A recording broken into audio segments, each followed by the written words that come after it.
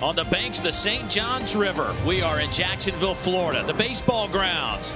It's an exciting night of baseball coming your way. Two high-powered teams going toe-to-toe. They just don't like each other, and they're also pretty good baseball teams. 5th-ranked Florida State, 2nd-ranked Florida. It's all coming your way in a matter of moments. These two teams have been playing each other on the diamond since 1956, 246th meeting. But lately, this has been all about the Gators. They have won 11 of the last 12, and they won the earlier meeting this year down in Gainesville 12-6. This will be the middle game of a 3-game series covering this season. Dave Neal alongside the big right-hander from Stanford, big leaguer Kyle Peterson. Glad you could join us. And KP, I guess when you break down these two teams, obviously they can pitch it pretty well, they can catch it, and they can hit it. Otherwise, they don't show up in Omaha as much as they do. But what is it about this game that kind of, if you could wrap your arms around it, that you like so much? I like the offense. I mean, I really like the offense, and we've seen a lot more offense from Florida this year. Florida State's offense has been hot over the last few weeks, but for the Gators, if there was one hole last year, granted they won the national title, but it was not an overly offensive team. It is this year. They've hit 41 home runs as a ball club. They hit a ton last weekend again against Arkansas, and their most complete player is the guy that'll hit third tonight, and that's Jonathan India. I think he's going to play in the major leagues at third base, and he looked like a major league type guy when he came in defensively. The offense has really come on this year, and the powers continue to come with it. That was a grand slam in Game 2 against Arkansas this previous week. The next day, he would triple off the right field wall, double down the left field line. He's a really complete player right now. On the other side, it's another third baseman who's got a chance to play in the big leagues. And it's Drew Mendoza, who offensively has really been the leader of this Florida State club. Defense has lapsed a little bit this year. He's made 7 errors already, but at the plate and as a hitter, Mendoza, a key part of this offense, can show you a lot of different things. The power continue to come. One of the highest drafted players to show up in college a few years ago. Mike Martin been doing this a long time. He is 12 wins away from taking the top spot in college baseball for most victories over a guy he has so much respect for, the late Augie Garrido. And here's how he filled out his lineup card for tonight. He'll start with Nick Durr, the top of the lineup. Jason Luke will hit second and left field. Rhett Applin will be at first base, hitting third. Cal Raleigh, Drew Mendoza, Reese Albert, Stephen Wells, Rafael Bornegal, and Mike Salvatore. But really, it's Jackson Luke who has been on a tear of late. Last 5 games, 3 home runs with a .368 batting average. On the mound for the Gators is a freshman. A lot of freshman arms down in that dugout for Kevin O'Sullivan, and this is the latest one. Jack Leftwich, 6'2", 210-pounder. What can we expect from him tonight? Well, as we've seen really over the last decade since Kevin O'Sullivan has been at Florida, the stuff does not lack. And for the freshman, it's a matter of just working yourself into the weekend rotation. He could be the next one. The stuff is that good. He can get into the mid-90s. And at times can really dominate. Where Leftwich has struggled this year is just where too many fastballs have been left up and over the plate. But the stuff can be outstanding. And this is a freshman they think will push into that weekend rotation next year. So Durr will step in to lead things off for Florida State. The sophomore second baseman had a nice weekend in Chapel Hill. Matter of fact, both these teams are in the midst of a really tough stretch. Florida State on the road at North Carolina took 2 of 3 over the weekend. Meanwhile, Florida at home against a highly talented and certainly a team that's built for Omaha, Arkansas. They took 2 of 3 from the Hogs. And now here you go, a top 5 matchup in your midweek game. Out to short, Lippett across the diamond, 1 down.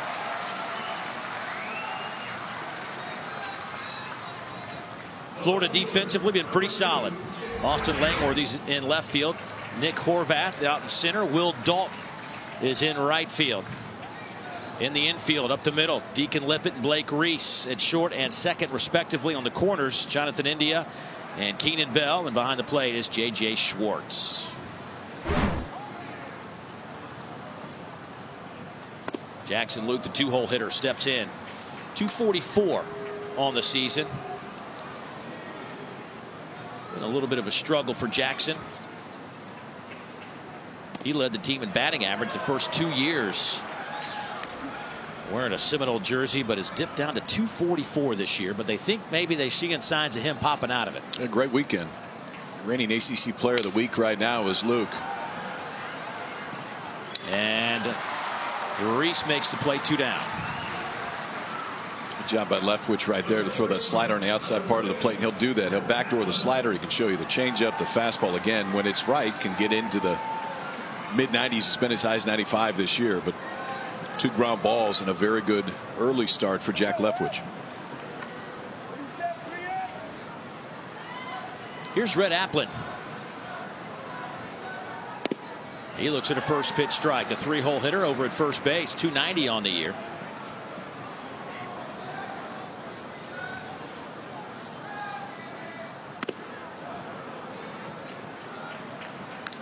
The senior getting a lot of work due to some injuries. He's going to be in and out of the lineup at first base. But now sees pretty much every game over at the corner.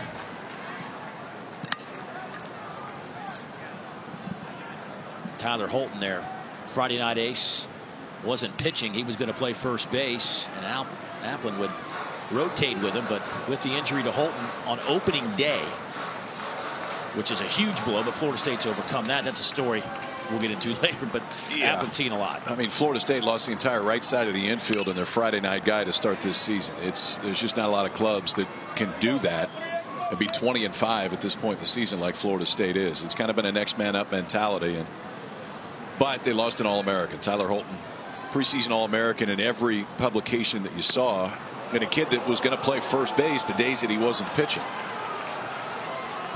Tyler Daughtry, the second baseman, tore his ACL. He was a leadoff hitter to start the year. So it's a different Florida State lineup than they thought they'd have. And the walk by Applin. This is a Florida State team that is among the best in the country at drawing those walks. And they get one there with 2 outs, and that'll take us to the cleanup man, Cal Raleigh. Well, Mike Martin Jr.'s offensive philosophy has always been patience at the plate. That's why they're tops in the country in walks. They'll drive you crazy if you don't throw strikes.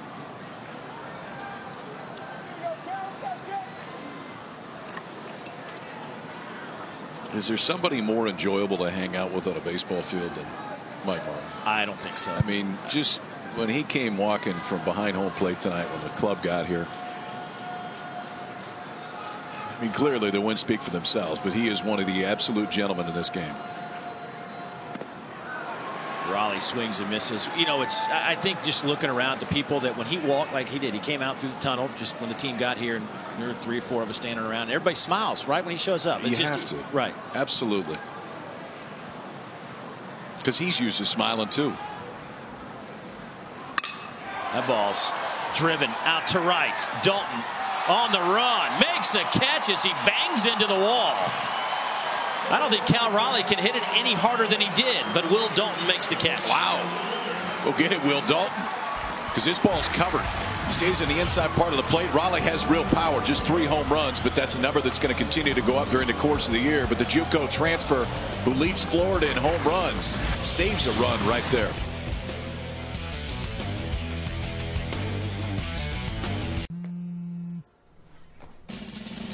Sunny. Yesterday my life was filled with rain. Sunny, you smiled at me and really eased the pain. You gave to me your all in all, and now I feel 10 feet tall. Sunny, one so true, I love you.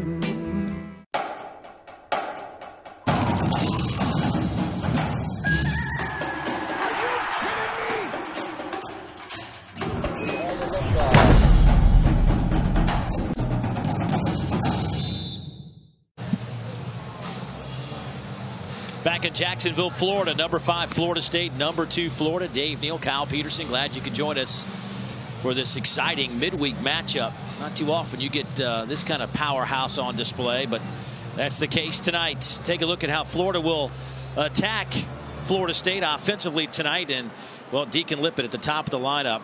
He's hitting .313, has really been stepping on the gas of late. Nelson Maldonado, your DH. Jonathan India, though, we'll get into him a little bit later. I don't think there's anybody hotter in the country than him right now. Will Dalton hitting cleanup with 10 home runs. J.J. Schwartz with his 7 home runs hitting 5th. Langworthy, Blake Reese, Keenan Bell, and Nick Horvath at .294 and 3 home runs rounds out this Florida Gator lineup. Gators come in 21-5. They've won 4 of their last 5, 9 of their last 11. Florida State's won 2 in a row and 6 of their last 7. So 2 teams that are playing some baseball at a real high level. On the mound for Florida State is Andrew Karp, and Kevin O'Sullivan has seen him quite a bit. This is it seems like every midweek game between these 2 teams. It's Karp on the mound. But Sully now in his 11th year as a Florida head coach, and of course coming off that national championship just a few months ago. And there is Karp, the junior out of Winter Garden, Florida, getting the baseball tonight. He's already pitched against Florida this year and didn't throw great in that one. Really struggled against the Gators. For Karp, it's one of the only ones he struggled. One of the only starts he struggled in this year. He's coming off a 10 strikeout performance against a really good UCF team a week ago. Stuff's pretty good. It can be into the low 90s. The one thing to watch with Karp is he pitching up with a purpose? So can he get Florida to go after that fastball that's just up and a little bit out of the zone, because this is a big yard, especially out towards center field. Ground ball right back up the middle, and Deacon Lippett continues to swing an excellent bat. He started the year 5 for 31. Since last Wednesday, went 10 for 17 to increase that average up over 310, and gets another base knock there. Florida State defensively will look like this. It'll be Jackson Luke in left. Stephen Wells will get the call in center field, normally the right fielder, and Reese Alpert, a freshman, gets the start in right field tonight. Mike Salvatore at shortstop, Nick Durr at second base. On the corners, it's Drew Mendoza and Rhett Applin, and behind the plate, guy we've seen there for 3 years now, catching almost every game they play, is Cal Raleigh.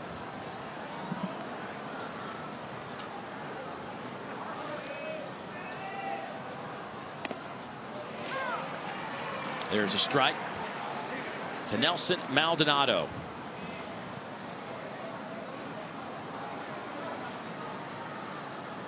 The junior from Tampa, 309 with 4 homers and 21 runs batted in.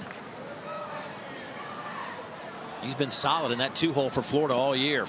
He has, and Kevin O'Sullivan really likes him in that 2-hole. He can be a really high on-base percentage guy. It's not quite as high as it was last year, but it's still close to 400.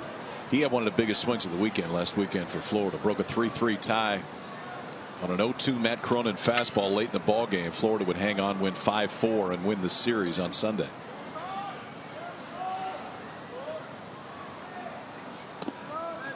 That one misses off the plate. Karp, as you mentioned, pitched earlier this year against Florida, and it was a 12-6 Gator victory over Florida State. Karp went 4 1/3. Gave up 8 hits and 7 earned runs. Last season, he had a great game against Florida. Struck out 11 Gators. Didn't allow a walk. But they ended up losing 1-0 in that game a year ago. But those were the numbers the first time around.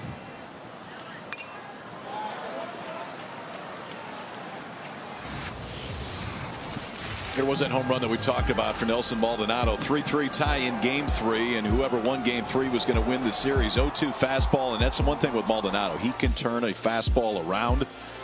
Elevated, cleared everything out in left field. Gave Florida a 5-3 lead at that point. They'd hang on to win 5-4. That one back up the middle. This could be 2. Salvatore steps on the bag over to Applin, and that'll be the old 6-3 double play.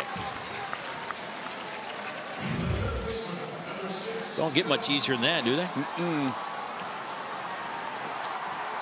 Oh, for Mike Salvatore going glove side, knows he has plenty of time, does not have to speed that throw up. So 2 ground balls right off the bat for Andrew Karp. One a single up the middle off the bat of Deacon Lippett, then erased that ground ball from Nelson Maldonado. The shift on for Jonathan India here early. Mike Salvatore, the shortstop, pushed all the way deep into the 6-hole. Nick Durr, the second baseman, playing directly behind the base. Well, that's because India is literally at a clip that it's very few guys can get in at this level of baseball. In his 11-game hit streak, there's a second base behind the bag. But during this 11-game hit streak, he's hitting .583 with 5 homers and 12 runs batted in. He's scored 13 runs. leads the conference in batting average and slugging percentage, ranks second in on-base percentage. I mean, it's just crazy what he's doing to the baseball. Yeah, and he just looks so comfortable at the plate. I mean, even if he makes an out, it seems like when Jonathan India steps in the box right now, there's a really high level of comfort. What I was most impressed with against Arkansas is he was spraying the ball over the field. Home run to right center, triple to right center, double down the left field line. So even though the shift was on there and India will walk, he's not a guy that you can really circle and say he's going to hit it to the left side of the field the entire time. He's really grown with the ability to hit the ball the other way this year with authority. So the walk will take us to Will Dalton, the right fielder, who's having an outstanding season. Dalton at 308, 10 home runs. Now remember, he was hitting leadoff for most of those. Yeah.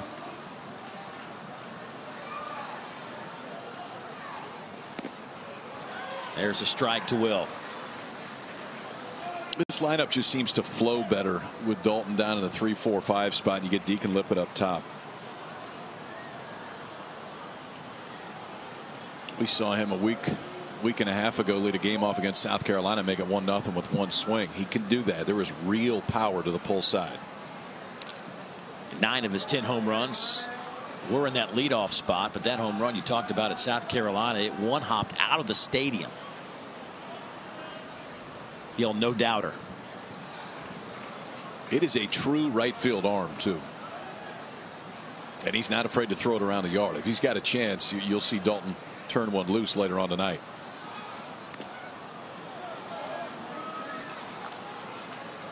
Jonathan India over there on first base almost had too good of a jump right there. I know you pointed right away, like he thought he had a read. He thought he had and he did have a read on Andrew Karp, but took that first step to second base a little bit early, then shut everything down.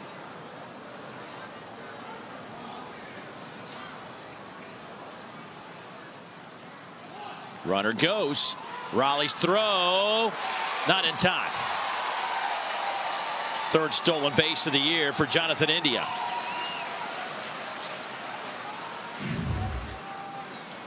Well, it may have been a spot where they just put India on his own right there. The last one didn't like his jump, shut it down, made the right decision here, even after a different look from Andrew Karp. So he was a lot slower, a lot more deliberate before he went towards home plate right there to make sure that India did not have the same jump that he did the pitch before. But the jump was plenty good. Throw a little bit high from Cal Raleigh, and India able to slide in there with his third stolen base of the year. Out to short. Salvatore, long throw, makes it, and they retire Will Dalton. So the walk goes for naught. Gators leave a runner.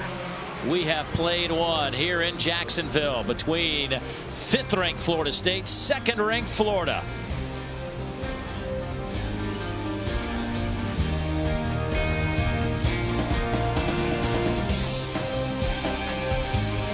Anna, do you have those plans? Yes. I just wanted to show you something I've been working. James R. & Associates, Anna speaking. James R. & Associates, Anna.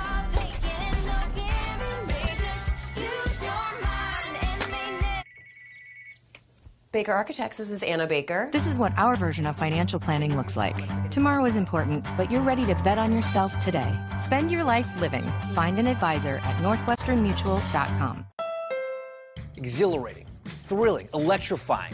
No, I'm not talking about my style of racing. I'm talking about the Honda Dream Garage Spring Event. Check out the Clarity Plug-in Hybrid. You can do your day-to-day driving using only electric. Going on a road trip? There's gas to back you up. It's got a 340-mile combined range rating. And, best of all, it is way easier to use than my company car. The Honda Dream Garage Spring Event is on now. You can get a great deal on the Clarity Plug-in Hybrid, a KBB.com Best Buy for 2018.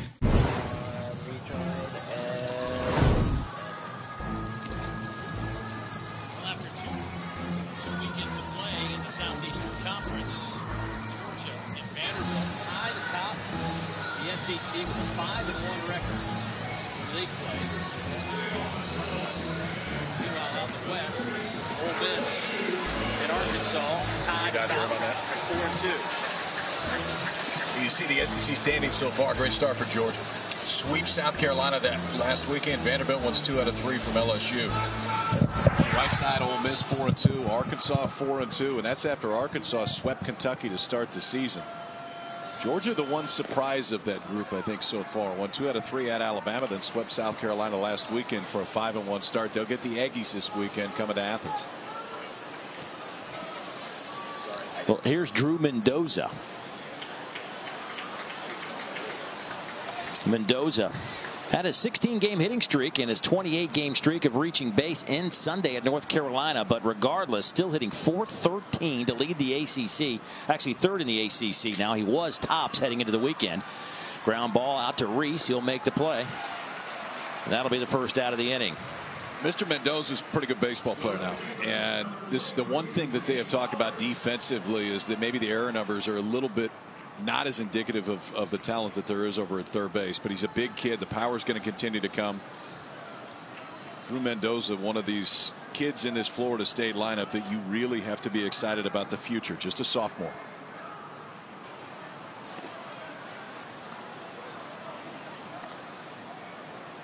Reese Albert will step in. Looks at ball one and hammers the second pitch he sees into the seats.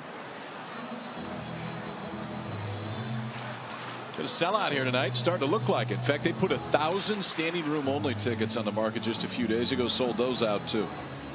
Should have over 10,000 here tonight when everybody shows up on what really is a great night for this matchup. One game in Gainesville, one in Tallahassee, one here in Jacksonville this year. 1-2 the count.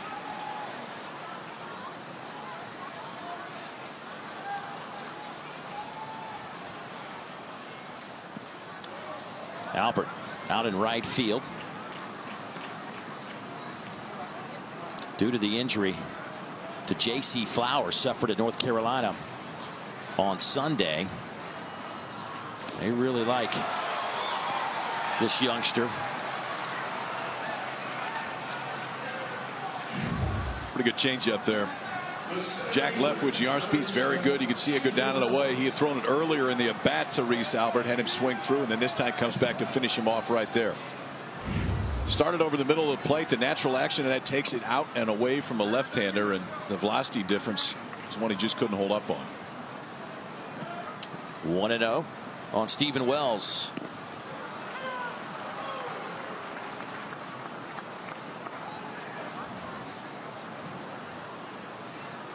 Leftwich works at a good pace. He's pretty much a catch and throw type guy.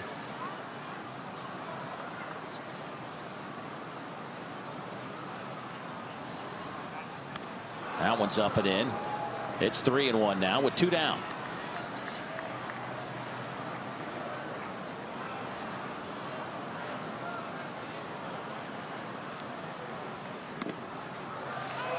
Make it full of 3-2.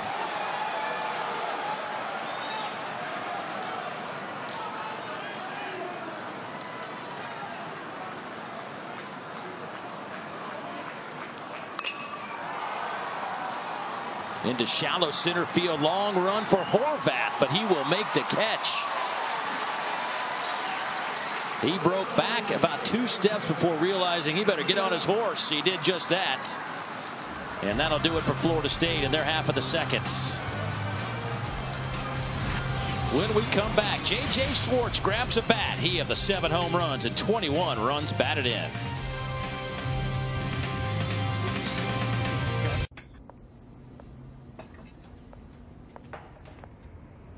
I think heroic deeds were all conceived in the open air. I think whatever I shall meet on the road I shall like. And whoever beholds me shall like me. I think whoever I see must be happy.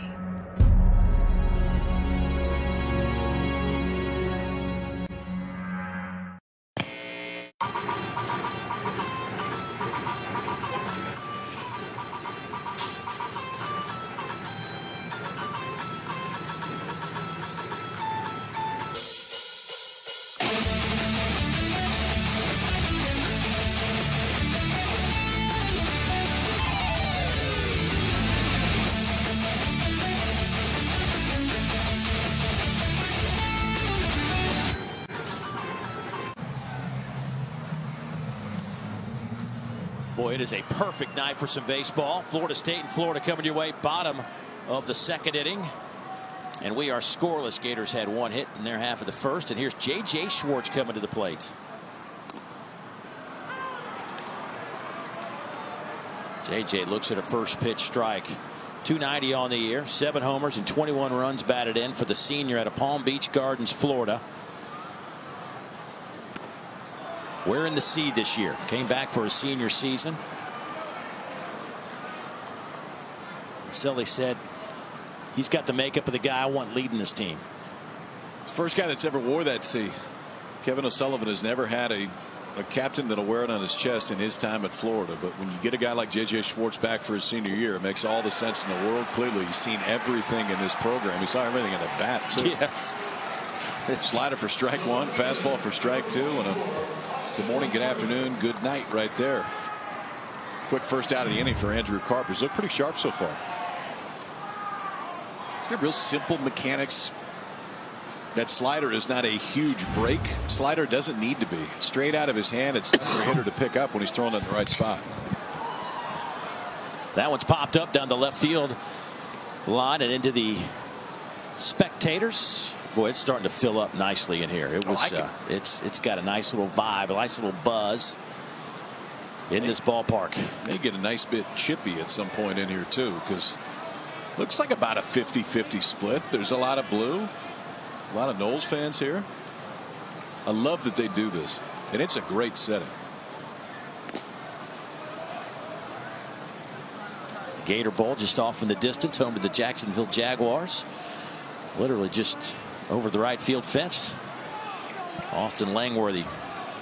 We'll worry about that in a moment. Right now he's trying to deal with Carp. And there it is, off in the distance. Well, that thing has gone through so many renovations. They have got it nice and pristine for the Jaguars. Had a nice little run of things last year. That's it. Hey, Sunday we'll have the final game of the 3-game series between 8th-ranked Vanderbilt and 2nd-ranked Florida from McKeithen Stadium in Gainesville. That's noon Eastern right here on the SEC Network and the ESPN app, and that'll be dynamite baseball. 2 teams certainly chasing an SEC championship and return trip to Omaha as well. You got a chance to see that Vandy team last week. Young offensively, at times young in the mound. Mason Hickman through game 3 and threw a gem. What'd you do, an hour and 35-minute baseball game the last day you were there? 131. Wow. Hour and 31. Yeah. 1-0 7 game. innings, but still. Yeah. Mikhail Hilliard for LSU, another young right-hander. He was fantastic as well. But Vanderbilt's a very young team, I think. But they brought in 17 freshmen, the #1 recruiting class in the country, and 5 of them have already started, not counting pitchers, and they're active. They're involved. Why wouldn't you count pitchers? Because you just don't. Come on, man. You don't. Pitchers have You don't. feelings. You don't. No, they don't. The ones I know don't.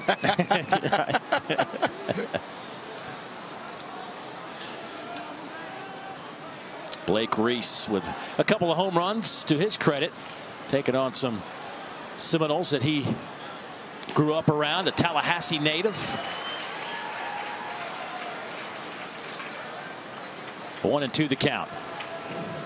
You know, Florida State has been a team that's had a tough time kind of keeping it between the lines.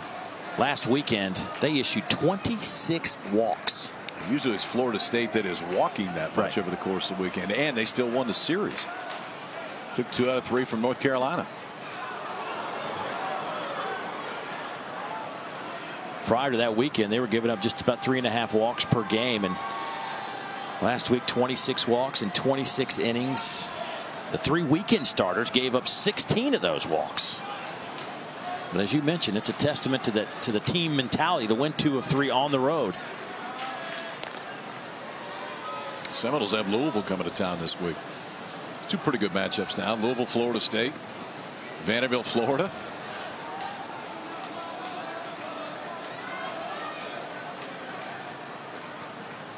Carp called strike, and that will do it. That'll send Blake Reese back to the dugout. He's not afraid to go inside. No, and I think it surprised Blake Reese. You see guys gap on a fastball like that, so really just kind of start to move that body back. Clearly they weren't looking for it in there, and I'm not sure that Cal Raleigh was looking for it in there. Yeah. Set up on the outside part of the plate. Glove kind of has to move a little bit over, but it worked well for Andrew Karp. Second strikeout of the game, second of the inning. Now it's Keenan Bell. 228 on the year. The first baseman has gone yard 3 times and been struggling, but Kevin O'Sullivan believes he's seen enough lately to think he's about to get out of this little mini slump, if you will. He's been barreling up some balls of late and feels pretty confident he can get things straightened out.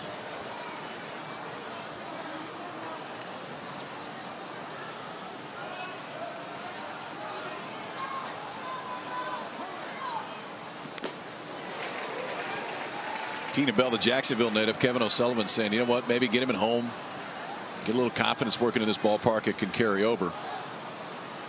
Brady Smith started a game at first base this weekend. Bell did not start every game for Florida against Arkansas.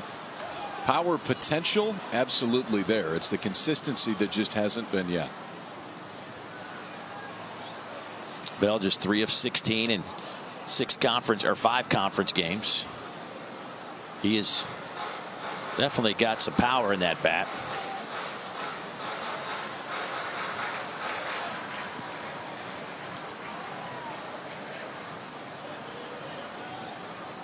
Florida's won 11 of 12 against Florida State, including 6 in a row. Hard to believe. These two teams are so evenly matched, it seems like, every year. The Gators have just had Florida State's number of late.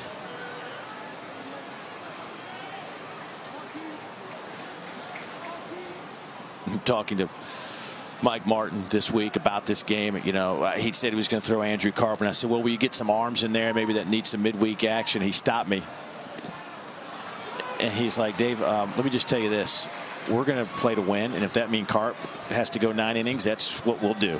Well, and what Karp has done for them is really be a true midweek starter, so you can stretch him out.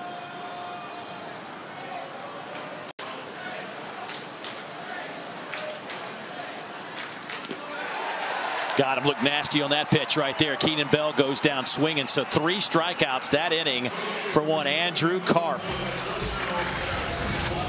3 strikeouts, a walk in the middle of it, but for Andrew Karp, looks pretty comfortable out there so far tonight.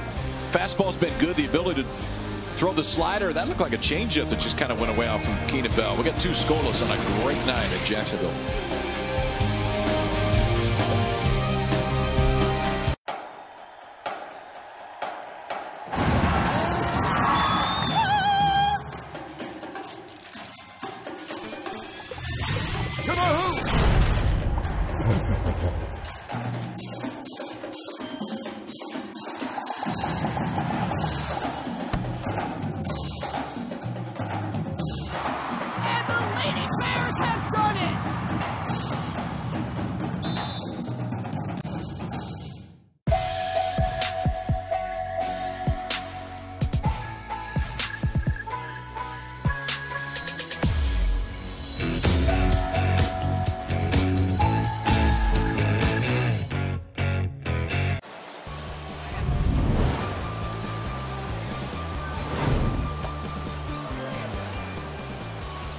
Welcome back to the baseball grounds of Jacksonville. Florida State and Florida scoreless as we go to the top of the 3rd. Just 1 hit on the board recorded by Florida back in the 1st inning. Off the bat of Deacon Lippett to start game, but then he was quickly retired as Maldonado hit into a 6-3 double play. Jack Leftwich, the freshman right-hander, working for the Gators against Rafael Bornegal. First game in this ballpark for the Jacksonville Jumbo Shrimp. You've been waiting to say that one.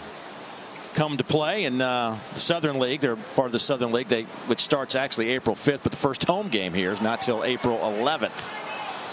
When they'll take on the Mobile Bay Bears. How about that? The Bay Bears and the Jumbo Shrimp. I played the Bay Bears once. It was a long time ago now, but it was about 194 degrees in Mobile. It's not hot and humid down in Mobile, is it? In August. Stay hot. The jumbo shrimp are part of the Marlins system. 10th year they've been with the Marlins.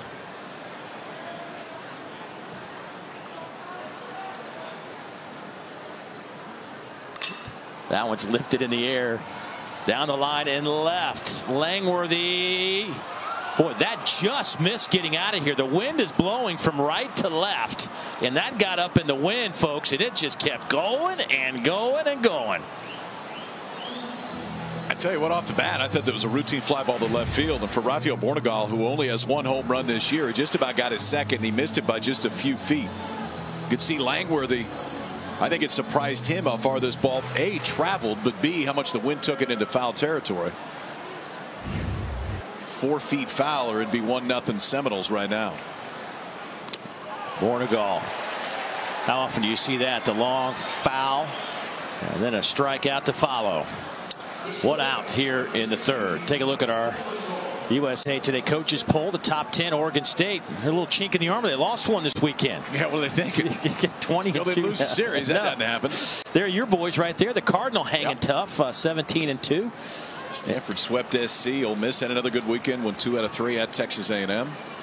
On a weekend where Ryan Rollison, their staff ace, did not throw great, and still Ole Miss came back to beat a really good A&M team who's now lost their first 2 series.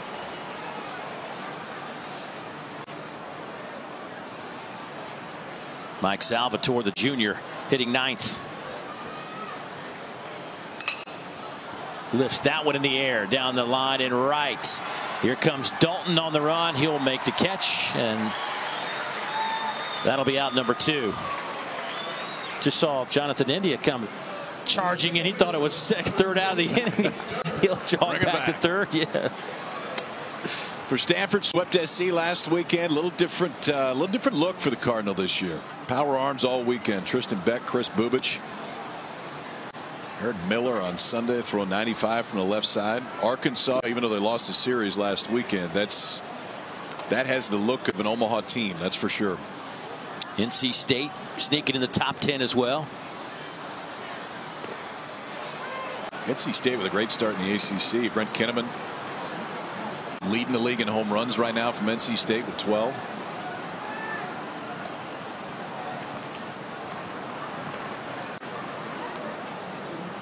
Nick Dirt, top of the lineup. He grounded out his first time and lifts that one out to right. Dalton getting to work out here in the 3rd, makes the catch, and that'll do it for Florida State. So we'll head to the bottom of the 3rd inning, still scoreless here at the baseball grounds of Jacksonville.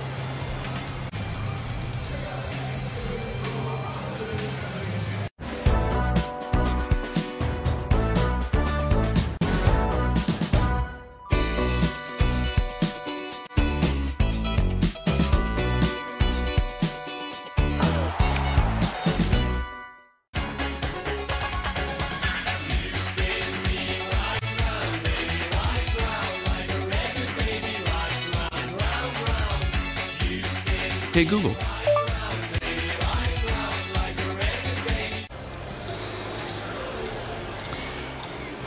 We're on the banks of the St. Johns River in Jacksonville, Florida, the baseball grounds for a top 5 showdown. Florida State and Florida getting together here in Jacksonville for their annual showdown. They'll meet once in Tallahassee, once in Gainesville, but a full house here at the baseball grounds.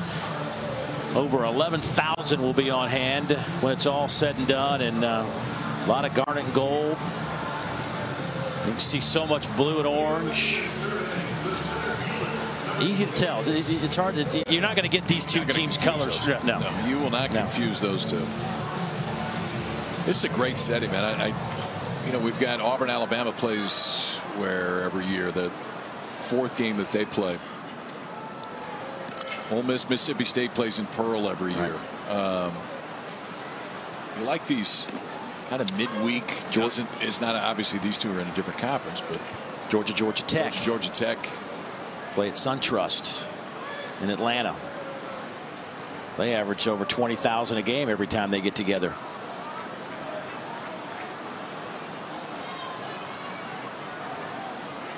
Nick Horvath, 294. a senior out of Jupiter, Florida. Nick's out there in center field and a two-way guy, but he's having a hard time finding his way to the mound this year because a couple of things. A, there's some quality arms in that dugout, and he's also playing some great center field. I'd tell you one of the biggest differences Horvath goes swinging down here is offensively. Nick Horvath has been a very different player than he's been the last few years. He was going to see the field defensively because he was just that good in center field, especially when Florida had the lead late. But now he's been a regular starter the entire season. For Andrew Carp, no strikeouts in the first inning. He's had 4 since. Struck out the side in the last inning. Got J.J. Schwartz swinging. Then a fastball on the inside part of the plate to Blake Reese. And then the changeup down and away to Keenan Bell. Gets Nick Horvath swinging to start this. Both these guys looking pretty comfortable early. Carp does have a couple of walks here tonight, but you know, he's had a pair of double-digit strikeout games this season without a walk. Yeah, one was his last start against UCF. A good UCF team. He beat Florida two times in a row. Then Florida State beat him back-to-back last week.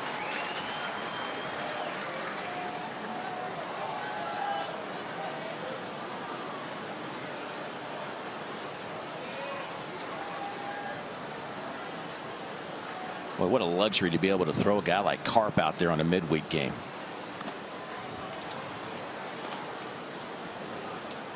Because even though clearly they're not conference games, you can use them over the course of the weekend if you need to. But they're big for RPI. You play Florida in a neutral setting like they are right now, a win goes a long ways from an RPI standpoint. What is that pitch he's throwing that's just kind of really diving slider. on? And it's a real slider. It's short. You see some sliders. I was talking to Mike Bell, the pitching coach from Florida State before the ball game. He said, you know, he throws a real slider. Like you see more now. They're a little bit slurvier. They're a little bit bigger. His is tighter. It's shorter. Has good down action when he gets over the top of it. And so he can throw it to left-handers and right-handers. It doesn't always come back in towards the barrel. As it's straight downward movement, Deacon Lippett swung right over the top of it. That's 5 of the last 6 hitters that Carp has faced. He struck out. Well, he has got that pitch working for sure. 2 outs for Nelson Maldonado.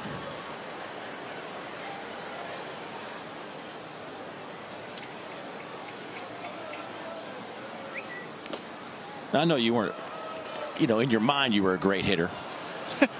Statistically, not so much. Numbers would disagree with your mind. Just follow me. Where are we going here?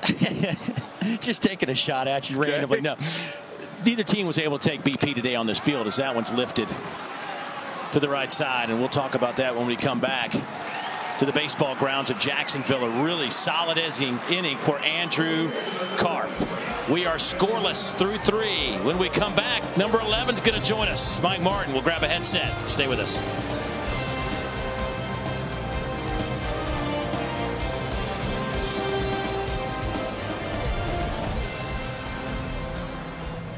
Right now, when you lease a Samsung Galaxy S9, you get another for your friend. That's 2 for 1.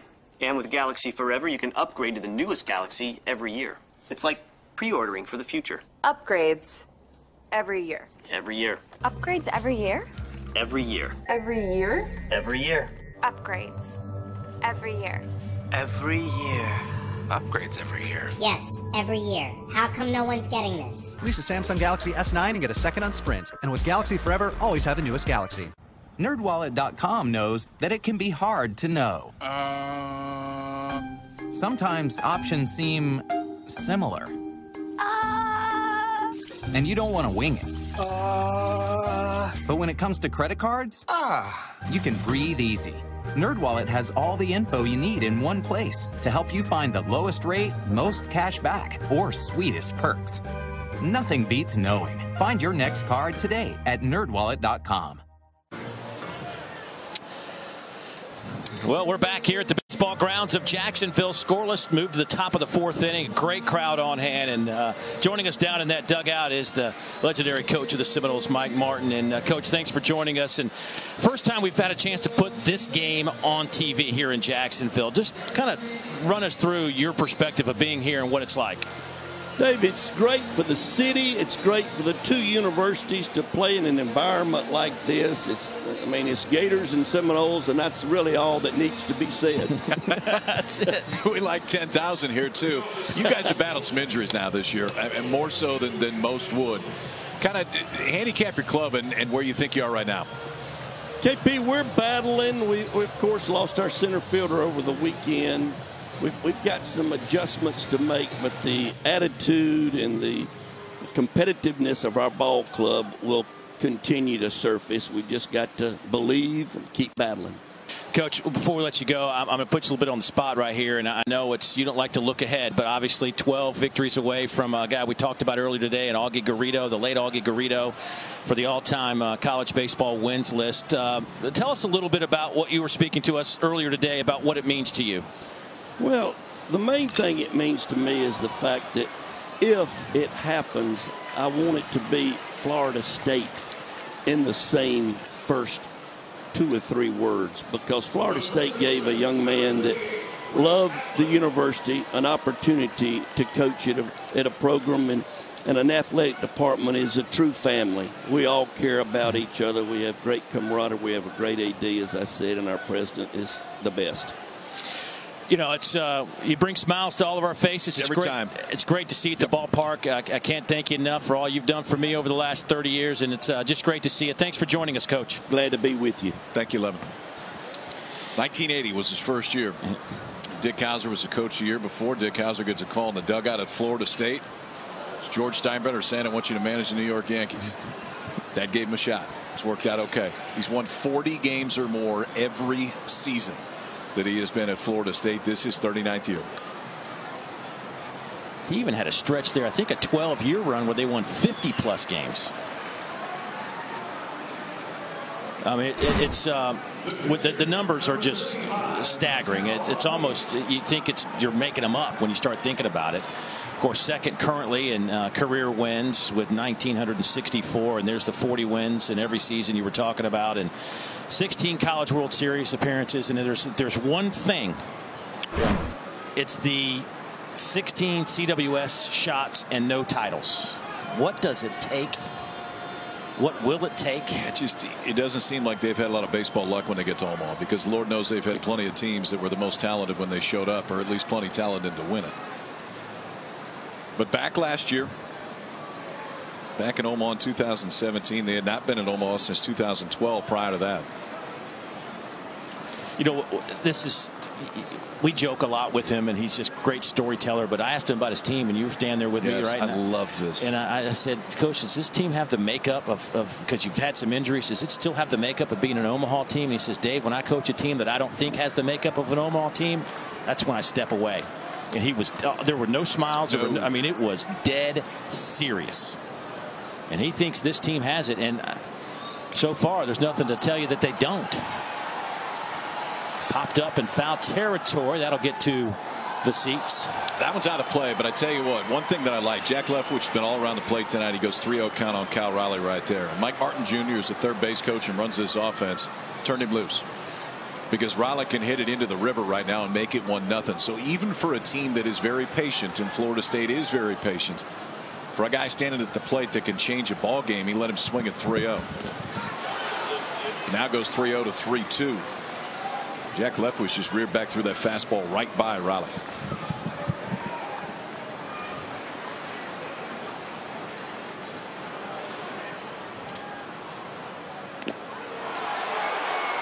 And that will do it. A 1-2-3 inning, and we are still scoreless. Leftwich has retired 10 straight now for Florida. When we come back, we'll talk with the head coach of the Florida Gators, Kevin O'Sullivan. I'm leaving the track behind, but I'm not standing still. And with GoDaddy, I've made my ideas real.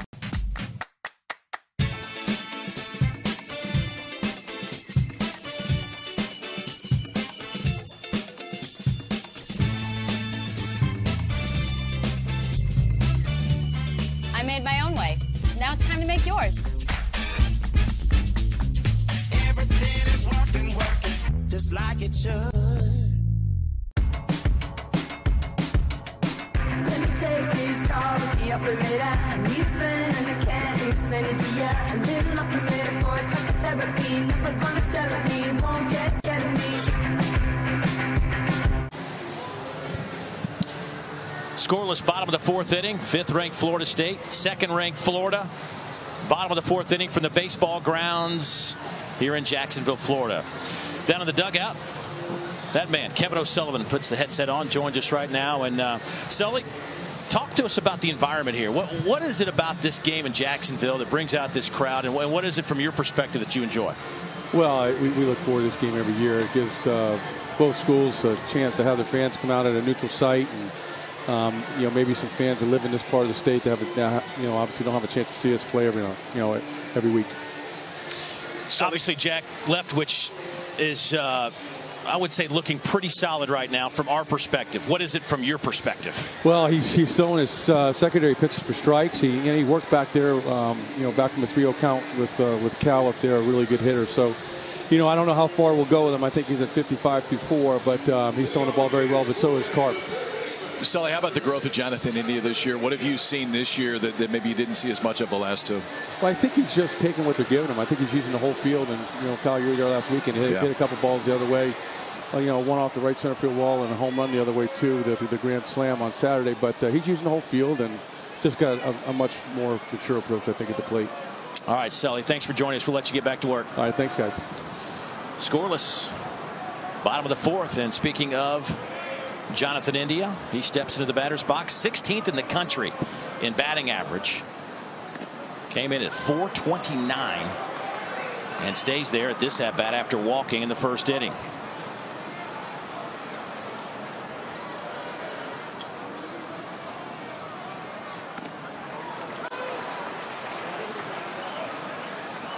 It's back-to-back sliders right there from Andrew Karp, and it's in an area for a right-handed hitter you don't see him very often, so you see the reaction you just saw from Jonathan India. You think that ball's going to come all the way inside, and it stays right over the inside part of the plate. Karp's not really trying to throw it there, but when he has, it's worked. That's skied in left field. Luke comes in to make the catch. One down.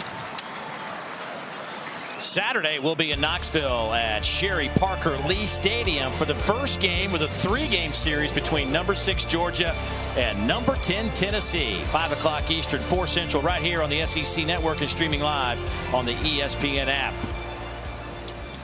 Seems like anytime there's a baseball or a softball, it's a top 10 matchup. A few top 10 teams. Yeah, well, that's what happens when you got every team in the entire league that makes the NCAA tournament last year, like happened in softball. That one is popped straight back and out of play. Will Dalton.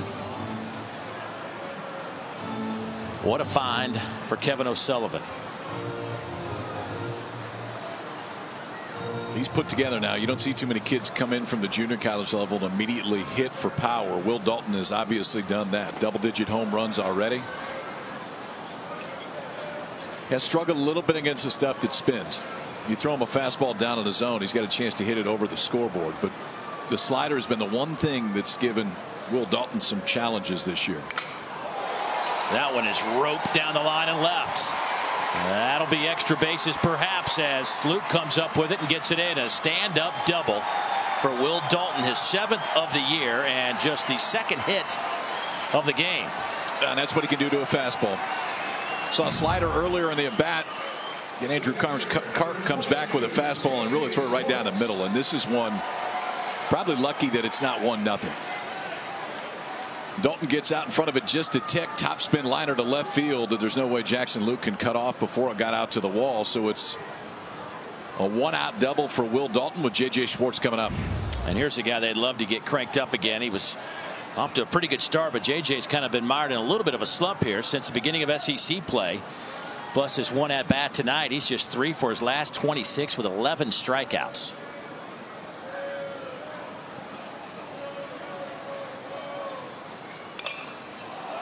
Out to third. Mendoza fields and fires.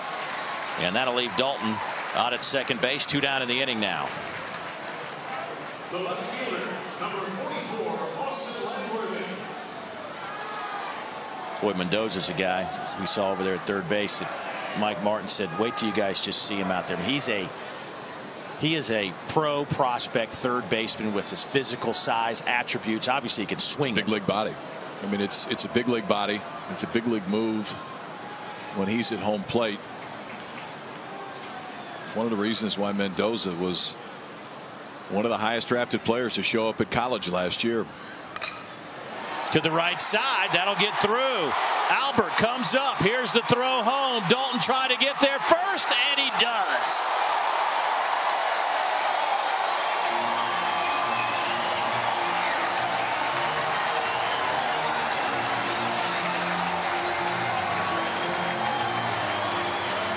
Good work by Austin Langworthy right there, who has scuffled a little bit this year at the plate offensively. But gets a first pitch he can handle, gets it into right field. And Reese Albert, the right fielder, does a good job of charging this ball, cutting down the distance that it is between he and home plate, but just enough speed for Will Dalton. With 2 outs, you know he's going the minute that those hands move, ball's put in play, and the Gators are on the board. And 11 out to the mound. He makes all the visits for Florida State. He'll talk to Andrew Karp, who was cruising along until the double by Dalton. Got a soft roller to third and then a single through the right side. Think of the number of times that man has made that walk. That's kind of scary. 39 years. And think of some of the, if you could just hear some of the discussions that have taken place out there during that time frame. But it's a voice that I think at this point knows the time to come out and soothe, knows the time to come down and maybe slow the game down, and knows the time when to come out and maybe see some things different, get some guys going. One of the greatest that our college game has ever seen right there. 1,964 wins in 39 seasons. Trails Augie Garrido's all-time win record by just 11 right now. We will have Florida State back on our air on ESPNU against Boston College April 21st from Fenway Park. Well, things got to go really well, but that could be a night, right? That could potentially happen that weekend. Could potentially happen the following weekend against Miami. Ooh. In Tallahassee against the team that Mike Martin got his first career win against.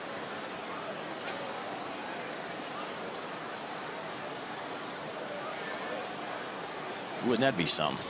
It was neat to hear him talk about Augie today.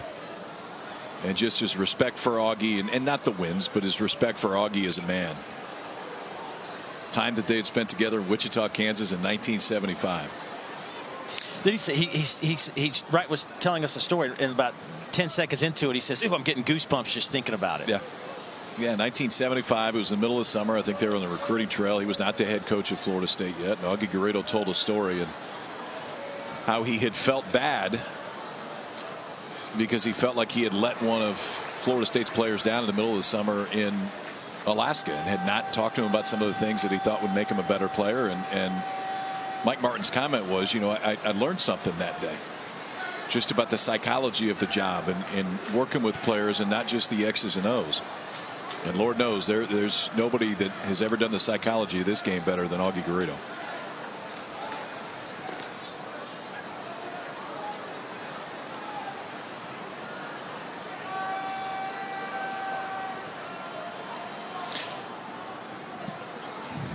It seems like there's never enough time to finish the stories. Well, you talk about Augie Garrido and Mike Martin, there are plenty of stories. Out to left, and Jackson Luke makes the catch, and that'll do it. But Florida does strike first. They get the RBI single from Austin Langworthy, and Will Dalton touches home. It's 1-0 Florida.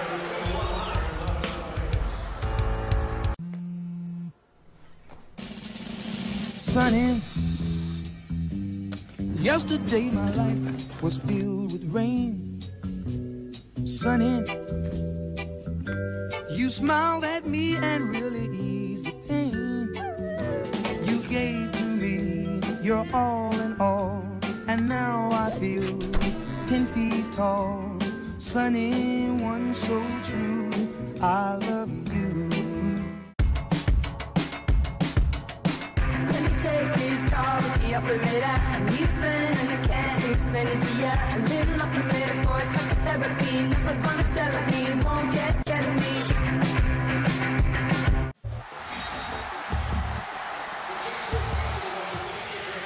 Jake Bentley will lead the Gamecocks in 2018 on the gridiron, but things get started this weekend with a spring game coming up. Jake Bentley certainly is one of the better quarterbacks of the Southeastern Conference. What a job Will Muschamp did last year, taking that team. I think you could almost say the surprise of the league, getting him to a bowl game. There weren't a whole lot of expectations for the Gamecocks, but yet they found a way to win some big games. Clay Matvick will be joined with Gene Chizik and Matt Stinchcomb. It's also be an interesting game in the fact that a lot of our ESPN football analysts will be, at least for some of the game, the officials on the field. Jordan Rogers, Booger McFarland, Cole Kubelik, Ryan McGee. I like it. Ryan McGee's throwing the stripes. Yeah, I know. Yes. Somebody needs to talk to Ryan. Yes. Saw a note the other day about Will Muschamp's offense is a lot quicker this spring. Yeah, they're really working on the run game, trying to get that in order. Just wasn't there when they needed it a year ago, and a point of emphasis here this spring. Matter of fact, when we were in Columbia, South Carolina last weekend for the Florida-South Carolina series, Will Muschamp was in the dugout talking baseball, and good catching up with him.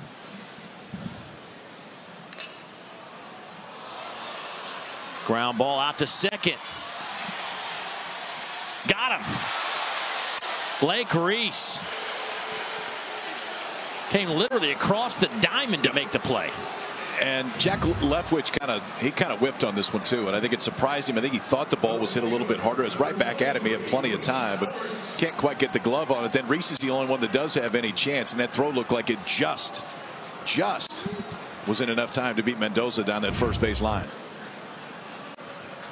Jack Leftwich has not given up a hit yet, David. He's looked pretty comfortable out there on the mound. 4 strikeouts, just 1 walk for the freshman. And he has just matched his longest outing of his young career. He did that in his second game against Florida Atlantic back on February 20th. Struck out 5 in that one and walked 1. And he is just, I'll tell you what, he looks super sharp tonight.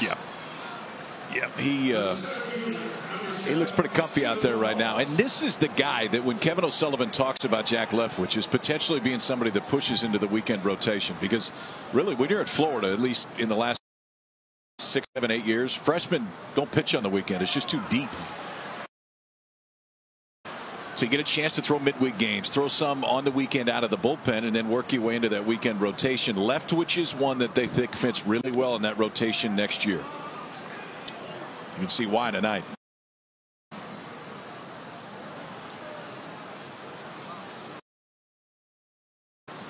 Four and 2/3, 1 walk, 5 strikeouts, has not given up a hit.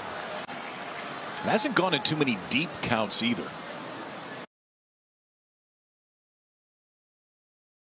With 3-0 against Cal Raleigh, came all the way back to strike him out for the last out of the 4th inning. Over 2-to-1 ball or strike to ball ratio right now, and he works another 1, 2, 3 innings so far through 5.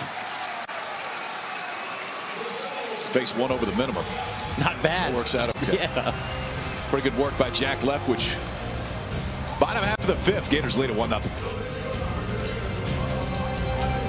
It's 99-cent Kids Nights at Golden Corral. Now kids eat and drink for just 99 cents. Under $1. Woo! It's prime time for family time. Come on now. Golden Corral. Your choice. Rules.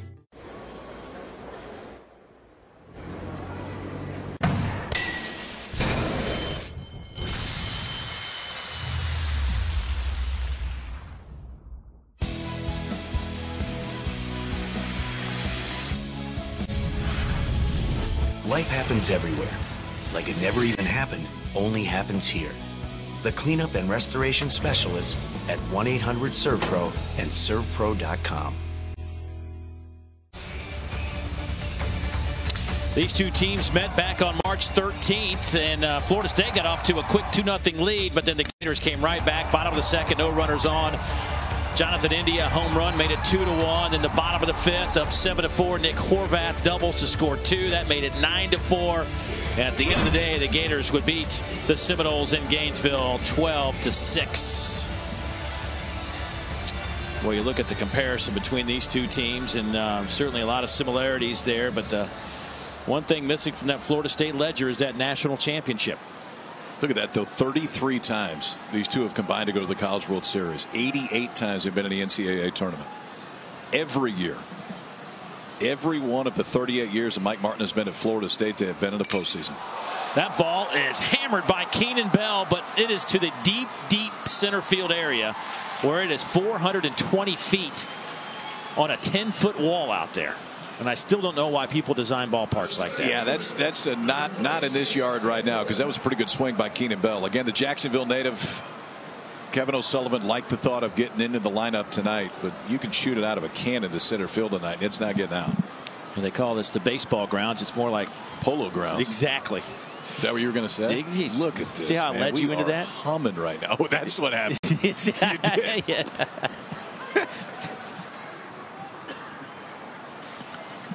Nick Horvath will step in. Nick struck out his first time up against Andrew Karp, who's given up 3 hits and 1 run. He's walked a couple. 5 strikeouts.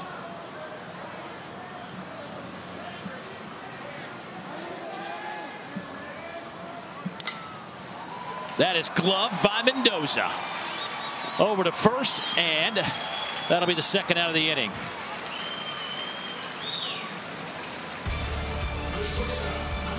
Hey, Wednesday at 9 o'clock Eastern, 8 Central, SEC Inside grants you an all-access pass to the SEC Gymnastics Championship for never-before-seen footage and sound from the coaches and gymnasts. SEC Inside right here on the SEC Network. And, of course, you can always catch it streaming live on the ESPN app. Mendoza over there at third base.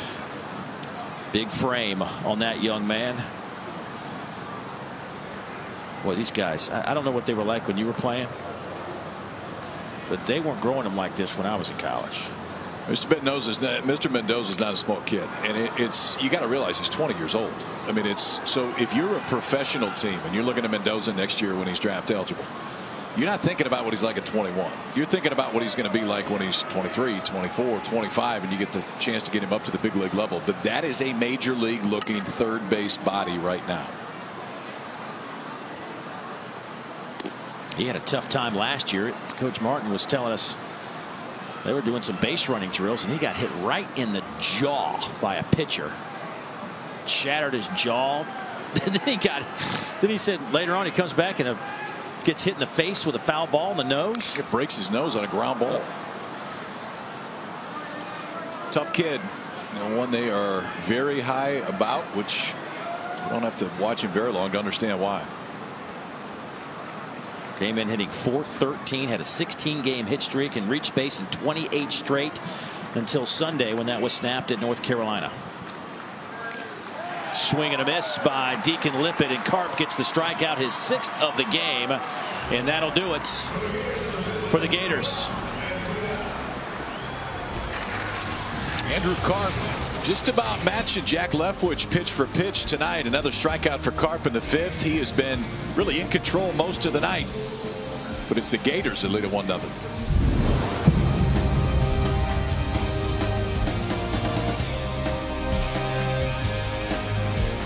This kitchen, open concept.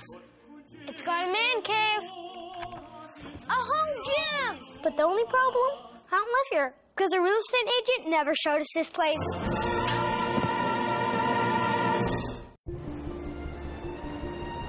Rule number 14. Wearing the correct attire opens doors.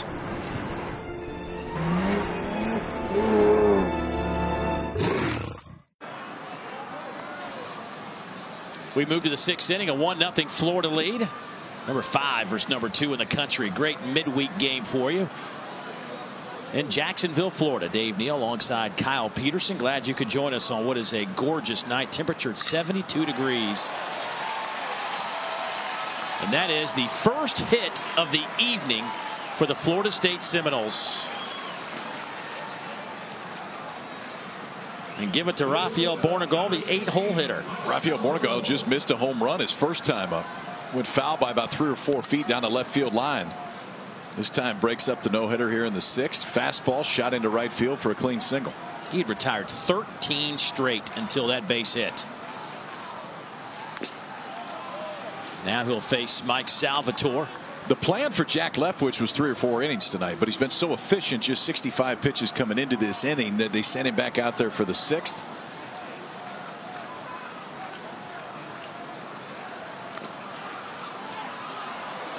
Snap throw back to first, and Bornegal back safely.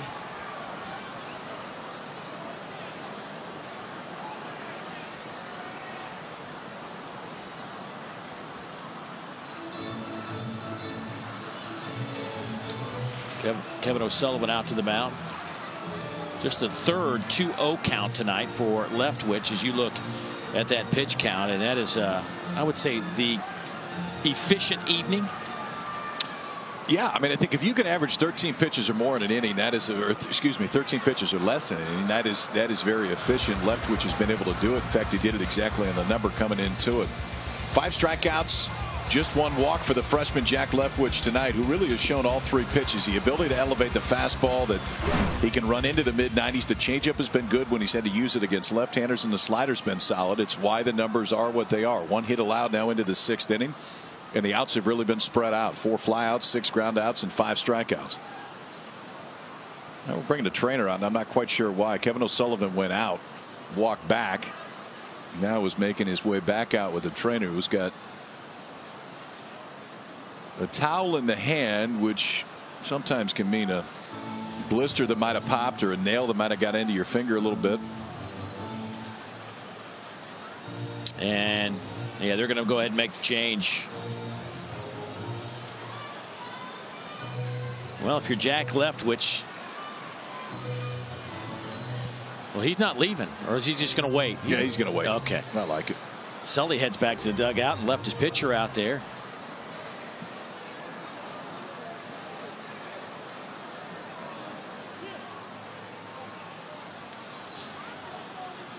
So Jordan Butler grabbing the baseball, coming in for the bullpen. See if you can see anything, KP. All right. To me, it looked like kind of the reaction out there looked like it was probably a blister. There's no reason to push that at this point. So the freshman left-hander Jordan Butler on.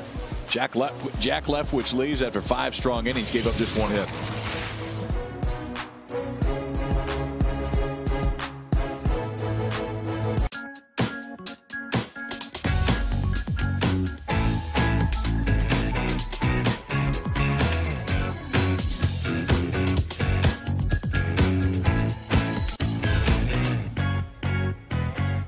To tell you something incredible.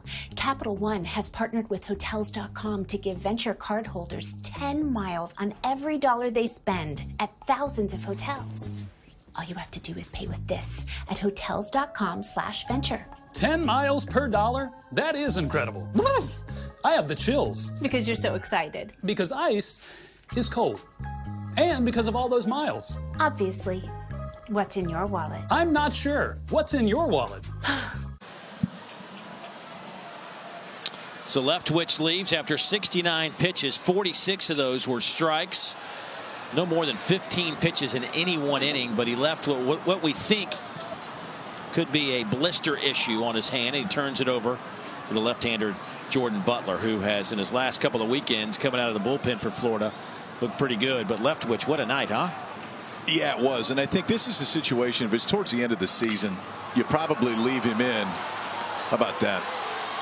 How about that all the way around, too? Jonathan India gets it started on a ball that was hit really hard off the bat of Mike Salvatore. Good feed to second base. Not a great throw, but Keenan Bell picks him up over there. This is what the freshman Jordan Butler has been able to do the last few weekends, because he has come in rough situations. In fact, every other situation was rougher than this. Got him out of a jam at South Carolina. And then this weekend against Arkansas did the exact same thing here. The second pitch that he throws is good for 2 outs in a 5-4-3 double play. And the first pitch, the leadoff man, Nick Durr, is in there for a strike. Durr with a grand slam at North Carolina. A big blow, getting some separation between the Tar Heels on the final game of that series. Matter of fact, the Seminoles went back-to-back. Durr with the grand slam. Then Luke came right behind him and hit another one out.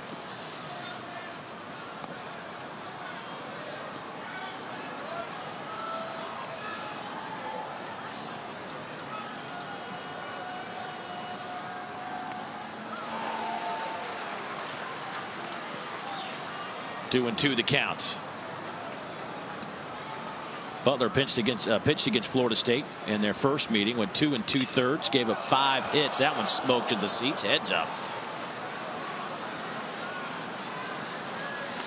Speaking of hitting it hard, this was the scene in Chapel Hill on Sunday. Take a look at this swing by Nick Durr. Looks like he popped it up, but it kept going. There's not a lot of movement with that front foot either. It got backspin out to left field in a game that Florida State had to win the series. They would take 2 out of 3 in Chapel Hill, and freshman Jordan Butler starting to feel pretty comfortable when he comes into this ball game out of the bullpen. Rolls a 5-4-3 double play that gets a weak ground ball back to him off the bat of Nick Durr. It's 1-0 Gators to the bottom of 6 in Jacksonville. How do you win at business? Stay at La Quinta, where we're changing with contemporary makeovers. Then use the ultimate power handshake, the upper hander with a double palm grab. Who has the upper hand now? Start winning today. Book now at lq.com. These are the top 9 reasons to shop Building 9. Friendly service, luxury vinyl tile, 3 lines of kitchen and bathroom cabinets in stock, composite decking, 42,000 square feet packed with bargains. 60,000 square feet of flooring in stock. Schrock cabinets. Silverline by Anderson. The #1 reason to shop Building 9? We're 30 minutes from everywhere. So hurry into one of our 2 great locally owned Building 9 locations in Medina and Massillon, or log on to building9.biz. Hey, Sunday we'll have the final game of the 3-game series between 8th-ranked Vanderbilt and 2nd-ranked Florida from McKeithen Stadium in Gainesville. That's coming your way noon Eastern right here on the SEC Network and the ESPN app. That game will perhaps go a ways in determining who will win an SEC championship. 2 of the best teams in the conference this year going toe-to-toe down in Gainesville this weekend. Nelson Maldonado will lead things off for Florida. It's this one high in the air to left. Jackson Luke shy of the track will make the catch, 1 down.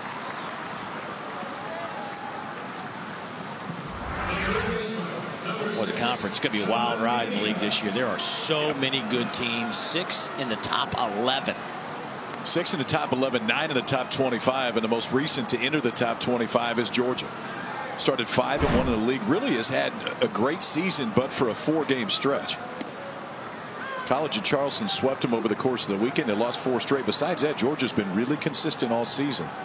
2 out of 3 at Alabama, and then swept South Carolina last weekend. For Auburn, dropped 5 spots to number 11. They did win 1 of 3 against Kentucky in that series.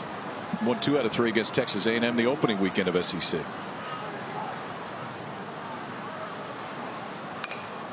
Jonathan India. Boy, he takes a big cut at it. Yeah, he missed one there. Yeah. He missed a slider that hung right in the middle of the zone. You can kind of see the reaction from him right after.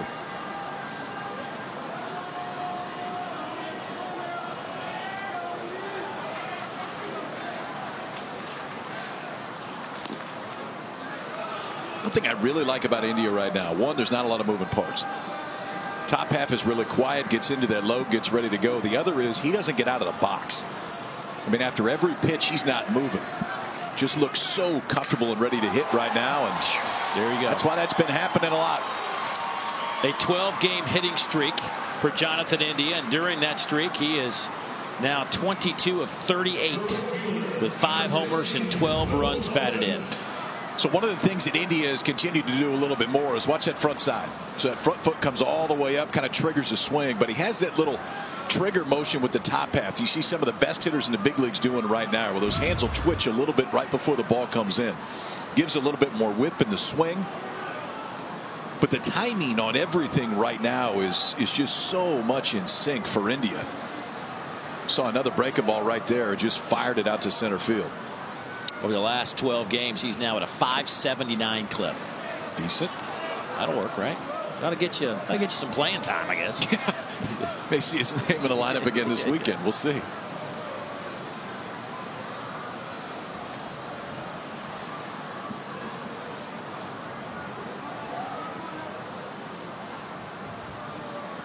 Will Dalton. Did he go? No, he did not.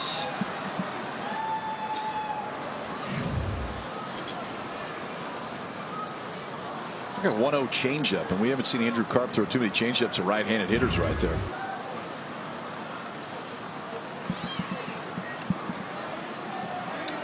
Just the second 2-0 count of the night for Andrew Karp. Runner goes. That ball's hit to short. They won't be able to get the out at second. Long throw for Salvatore, but he gets it done, and Will Dalton is retired. Well, the action on the base pass kept him out of a double play because that ball's hit hard enough. It's right at Salvatore. He took it on one hop. I think that would have been a pretty easy 6-4-3 double play. But Jonathan India, who already has one stolen base today, was off and running on the pitch. He must have a pretty good read on Andrew Karp right now because he stole a base when he walked in the first inning. That time was off and running, and it kept Florida out of the double play. And here comes J.J. Schwartz.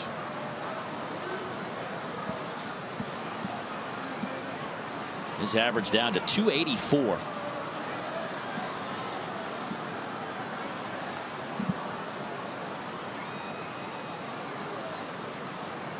Still with 7 home runs and 21 runs batted in. What? Fastball had a little giddy up on it.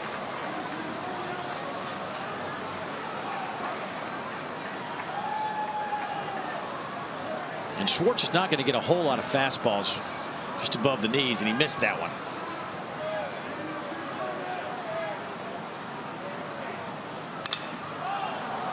That one is popped up left side.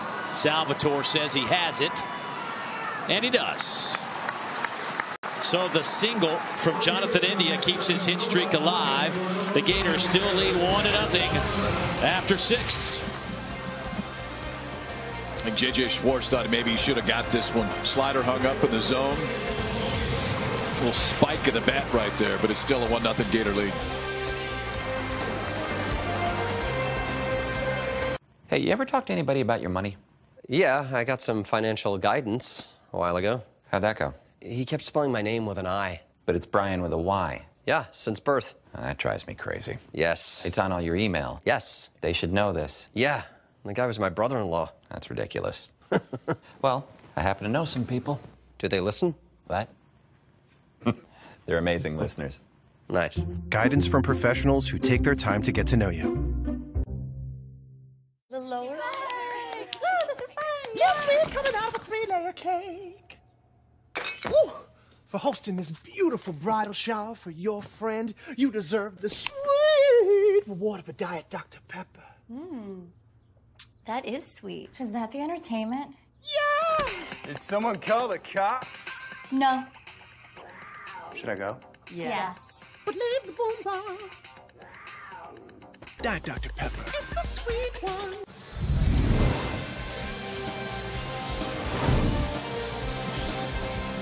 Great night for some college baseball, and of course it's a top 5 matchup. Second-ranked Florida out of the SEC and 5th-ranked Florida State out of the SEC. 14 teams from those two leagues are represented in the top 25 this week. Wasn't there? I think it was 2 years ago. I think at one point there was like 16 or 17 between the ACC and the SEC. Yeah, I think you're right.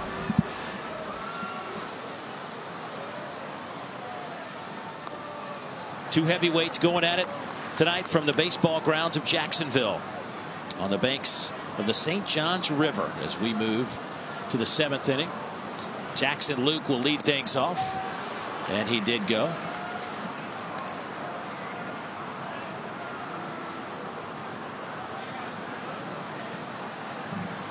Jordan Butler, just a freshman out of Tampa, Florida. That's a nasty breaking ball right there coming in on your hands, huh? Yeah, they're pretty excited about this kid. He'll give you a little John Franco look. Kind of falling off from the left side. Turn back the clock about 20 years on you, Dave Neal. I like that, though. As a Braves fan, I was not into John Franco very much, but nice play there. But the one thing that Jordan Butler will do is he can field his position as well as any pitcher that Florida has. He could play some first base. Offensively, they like the upside of this kid as potentially being a two-way player. But a much easier play for Butler right there than Reese coming in and charging it. If he can glove it, he's got more time to take a few steps over, flip it over to Keenan Bell. That's 4 outs in 3 hitters' face so far. He rolled a double play when he came in. he will be for the balance of this season.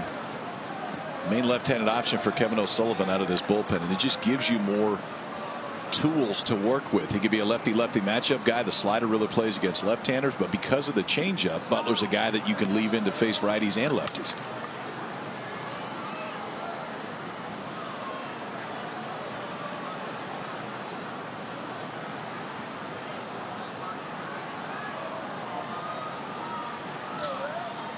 Pitching in this environment doesn't seem to bother him at all. Being just a freshman this time a year ago, pitching in high school in front of 100 people maybe. No, I mean, we've seen over the last 3 weekends when he comes into a big spot. I mean, in South Carolina, comes in, gets him out of a jam, and a place that can get pretty loud. Gets one of the best offenses in the country last weekend against Arkansas. Comes in and gets Florida out of a jam. And while it wasn't a jam in this situation, he's got 10 or 11,000 in the stands. That'll get your blood pumping. Applin goes down swinging. That's just a tough lefty-lefty matchup right there. That's the one thing right now with Butler is if he gets ahead against a left-hander, the ability to go to the slider, it's just hard to keep that front shoulder all the way in there. I mean, it starts and it looks like a strike when it comes out of his hand. But the break on that pitch, it has a little bit of tilt. It's going down the zone, but it's really moving away from the barrel of a left-handed hitter. The other thing is he's got a pretty high aptitude out there on the mound. I mean, he's got a very good idea of what he wants to do. Seems like he's comfortable throwing the slider in any count. That time he comes back with a 1-1 count. So it's far from predictable for a young pitcher. That ball's hit pretty well, but once again into the cavernous area of center field, and that is where Nick Horvath will make the catch. Butler making it look easy. 1-2-3 inning. Head to the bottom of the 7th. It's 1-0 Florida.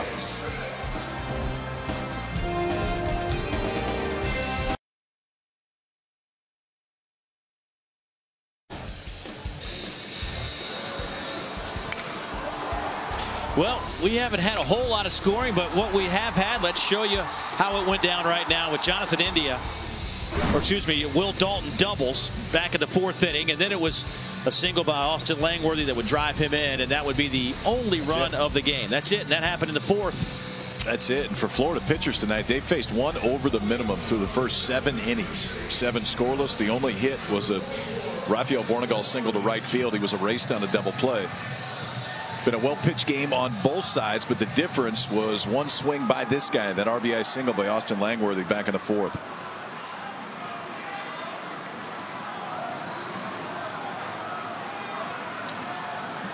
Carp has been very impressive. There's a one-hopper out to a second baseman, Nick Durr, and Langworthy is retired.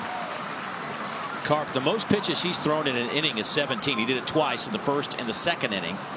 He had a 9-pitch 5th, a 12-pitch 6th. He's up to 80 pitches on the night. He has been really effective. He's been great. I mean, 17 in each of the 1st and the 2nd. Really, the main reason there was just because he walked a guy in each inning. But besides that, Andrew Carp has not walked anybody after the first 2 innings. Has 6 strikeouts. The only blemish, 1 out double to Will Dalton, who came around to score later in the 4th.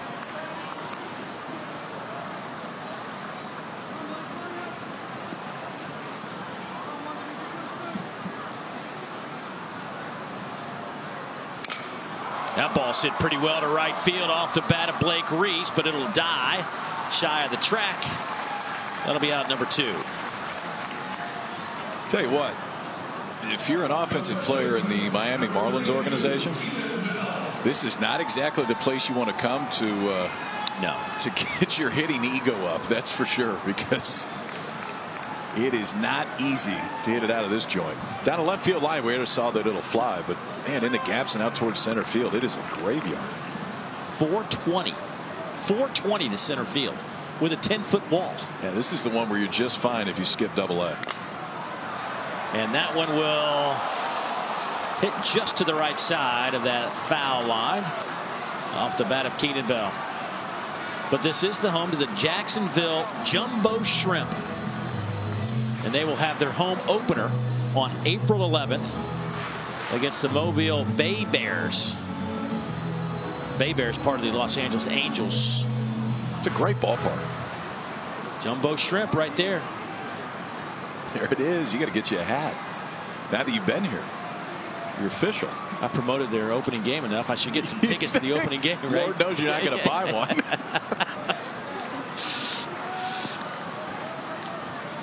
They were working on this field right up until we got started today. They haven't had a game in here or anything in a while, so they're just trying to get things right, not just for this game, but for their opener on April 11th. Ground ball over the first base.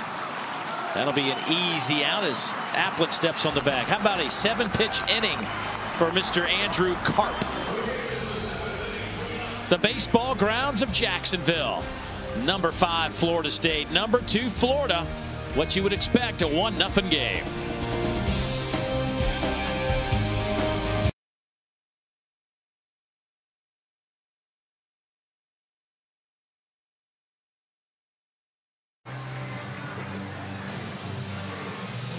Move to the 8th inning. Drew Mendoza steps in against Jordan Butler.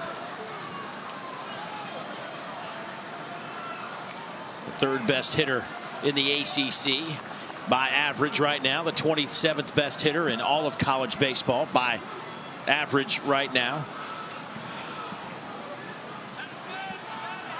He's hitting .404 and he's gone 0 for his last 6 if you go back to Sunday. And he's still hitting .404.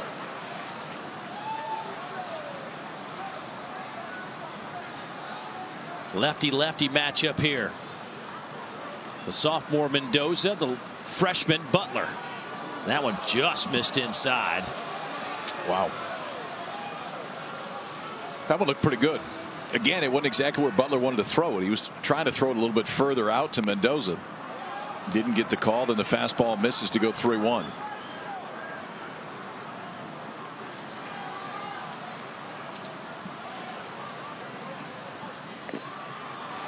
That's in there for a strike.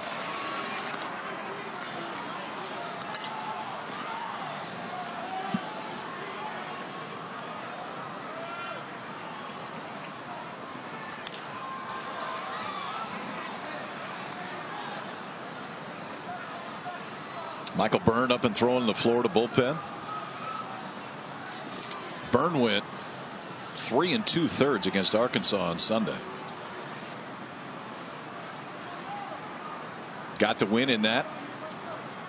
Gave up his first earned run of the season. Had gone 26 2/3 scoreless in a string that stretched to last year before that run allowed. And dropped in foul territory. Austin Langworthy just at the last moment took his eye off it. Simple as that. Yeah, he had to go a long ways, and I think he peeked too to see where Deacon Lippett was, because for a minute it looked like Lippett was going to make the play down the left field line. It was in foul territory, but just flat dropped that one.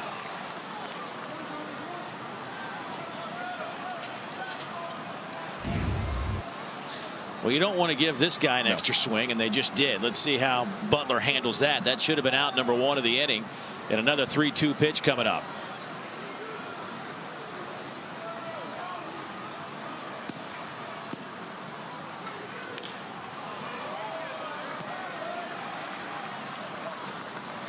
Pretty good confidence in the slider. 3-2 slider after that ball that was flared down the left field line foul. And a good job by Mendoza to stay alive.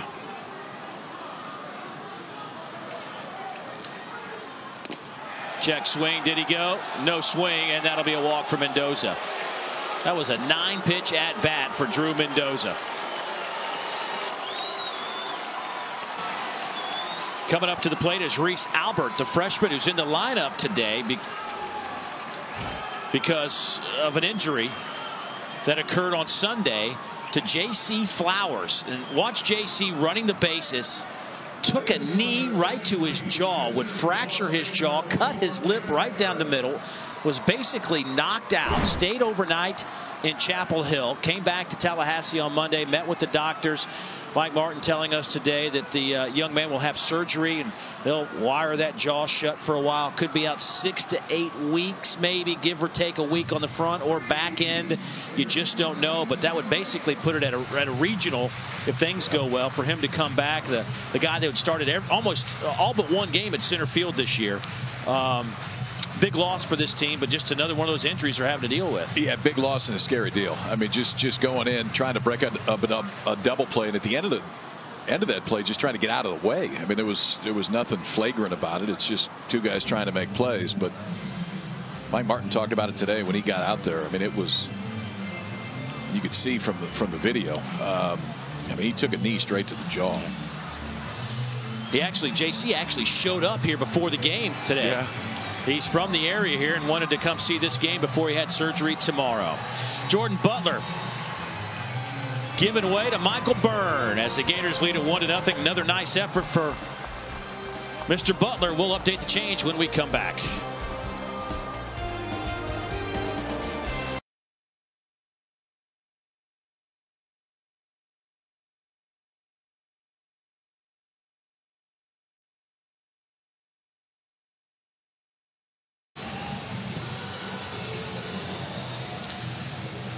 Well, Sully knows the importance of this game as he goes and gets his big horse out of the bullpen. Michael Byrne, who just worked 2 days ago, Sunday in Gainesville, and threw a lot of pitches for a reliever.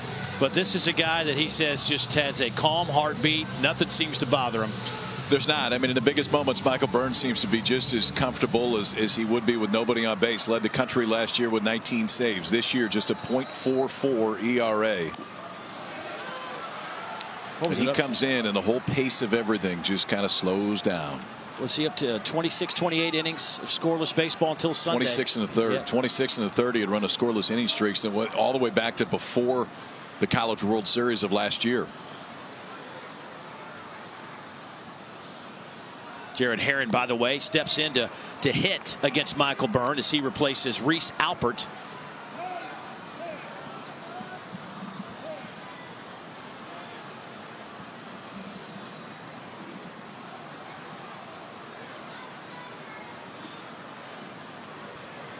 Mendoza over at first after walking on a 9-pitch at bat.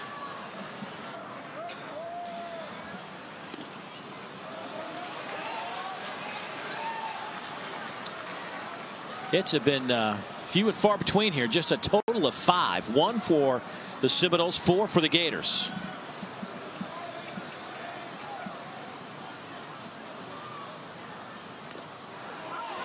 And these are two very good hitting baseball teams. They are. They absolutely are. Especially coming after weekends where they scored a bunch of runs. Florida put 17 on Arkansas in game 2 of that series. Popped him up. Blake Reese backpedals, makes the catch, 1 down.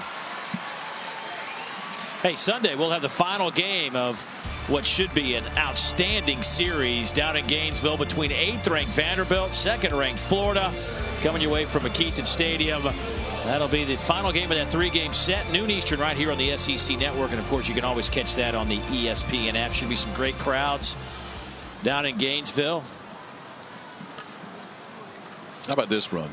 3 in a row against Arkansas, who came in ranked number 4 to Gainesville last weekend. You play a top 5 Florida State team tonight, then you get a top 10 Vanderbilt team coming in over the course of this coming weekend. That's not a bad 7-game stretch.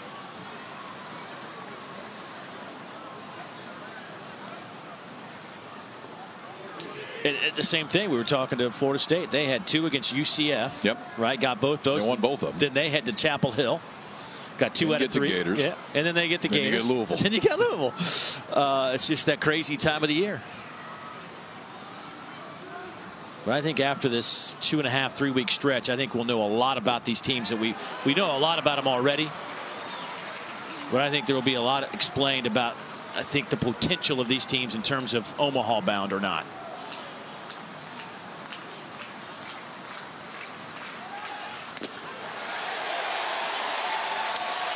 So Wells will head back to the dugout. Byrne comes in, gets the strikeout, out number 2 of the inning. I think the toughest thing and what makes Michael Byrne so good is the ability to throw all 3 at any count. And he'll throw the slider in hitters count. So 2-1, 1-0 counts. He'll throw the slider to get back into the at bat. And then he can surprise you with this one.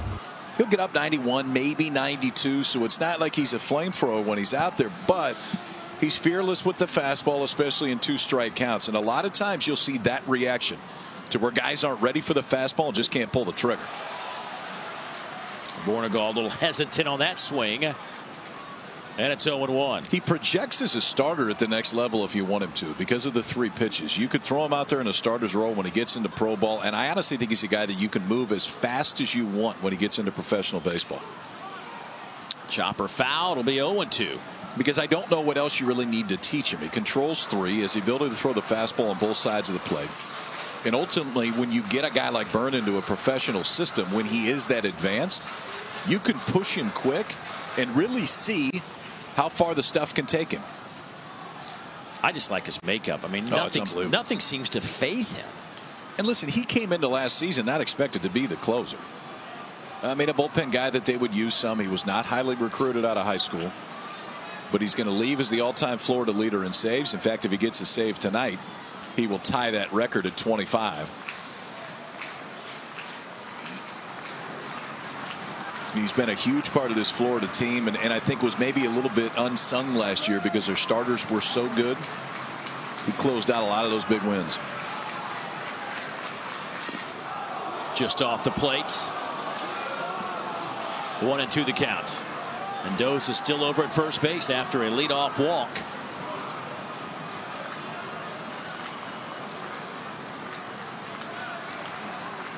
That is your tying run.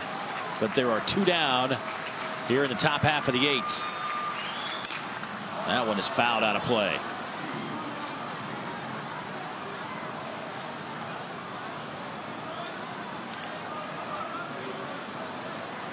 I know you saw him when you were down in Gainesville this past week. I saw him a couple of weeks before. But the plans for the new Gator baseball field is something special. It's not small. 10,000 seater, $50 million for Florida. That will start in the fall this year. They'll be in there for opening day in 2020. It's right adjacent to the softball stadium. Softball stadium gets a major overhaul at the exact same time. Wow. Bornegall, they said he went around. I don't know about that. Bornegall doesn't believe it, but not much he can do about it as third base umpire Jason Bradley rings him up. And Byrne comes in and shuts the door on the Seminoles, and they'll leave 1. Well, Michael Byrne does kind of what Michael Byrne's used to doing. Comes out of the bullpen, gets a ground ball, then strikeout to end the inning. Florida State strands 1.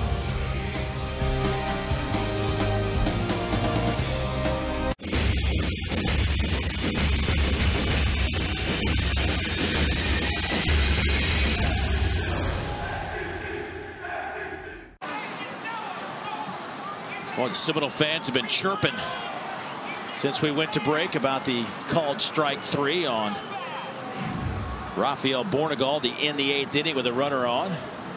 But this was the pitch. When I saw it the first time, I didn't think it was close. I mean, I didn't think there was any way it went. I would tell you, though, when we slow it down and see it, it's not as clearly a non-swing. I still don't think he went. But it was closer than I initially thought that it was. It looked like Bornegall still held those hands up, though. Nick Horvath. I will say, I think for an umpire, that's about as I think that's as tough a call as you can possibly make. I mean, it's real speed. You're trying to figure out whether or not the barrel of the bat crosses home plate. You're doing it from 130 feet away. It's not easy.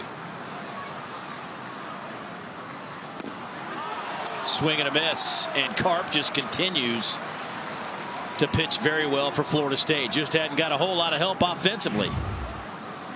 That's strikeout number 7 for Andrew Karp, who really has looked comfortable. 1 walk in the first, 1 walk in the second. Hasn't walked anybody since. He's really used this one, though. Talking to Mike Bell, the pitch coach, before the ball game, and that was the one thing he said. Control the fastball when it's right allows Karp to do that. He can get into plus counts and really use that slider more. New right fielder, by the way, for Seminoles, Skylar Frey. checks into the game. You're in the bottom half of the 8th inning. Deep.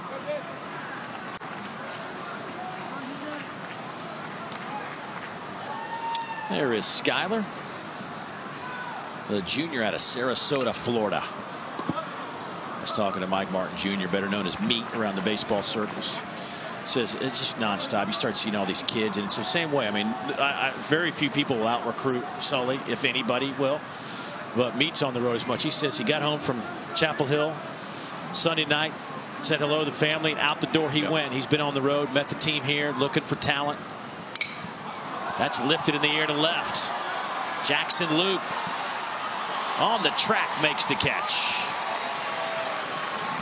So I walk in today. I'm going to have myself a little lunch right down the street from the hotel. And there's me sitting there just finishing up by himself because the team wasn't here. He drove separate from the team, like you had just said. Got to hang out with him for about 45 minutes. And so we're on the field before the game, and Sully's asking him, or you're asking him questions about some of their guys, and he's answering them. Kevin O'Sullivan looks at you. He's like, keep asking questions, keep asking questions. He's going to keep answering them. That's fine. Get him talking. Two guys that, while they're at obviously two programs that are big rivals of each other, clearly have a bunch of respect for each other. They see each other on the recruiting path plenty. Obviously, in many cases, are recruiting the same kids, being not too far away in the same state.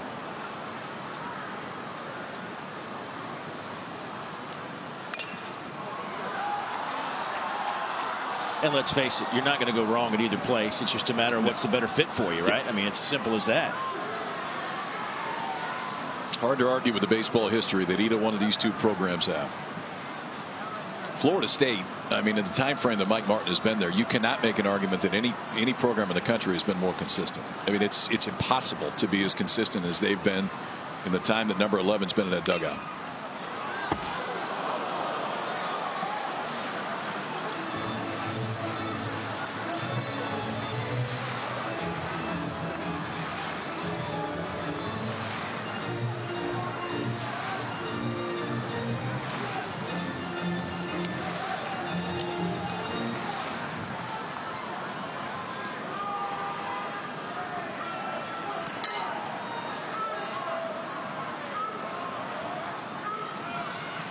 Maldonado behind 0-2.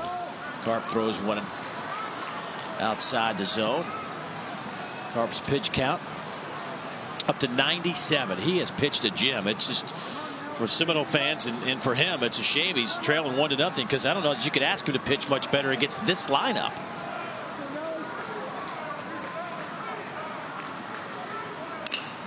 Little chopper right back to Carp. He'll be able to get it over to first, and now he'll need his bats to get cranked up as we will head to the ninth. Salvatore, Durr, and Luke. Durr and Luke went deep back-to-back on Sunday going against this guy. He has been shut down all year.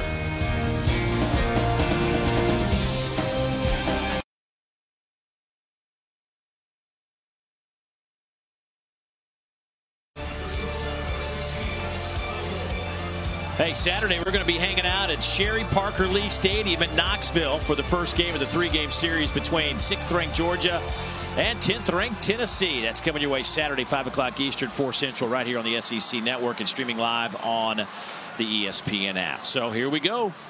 Top of the ninth, first pitch, base hit, right back up the middle by the 9-hole hitter Mike Salvatore.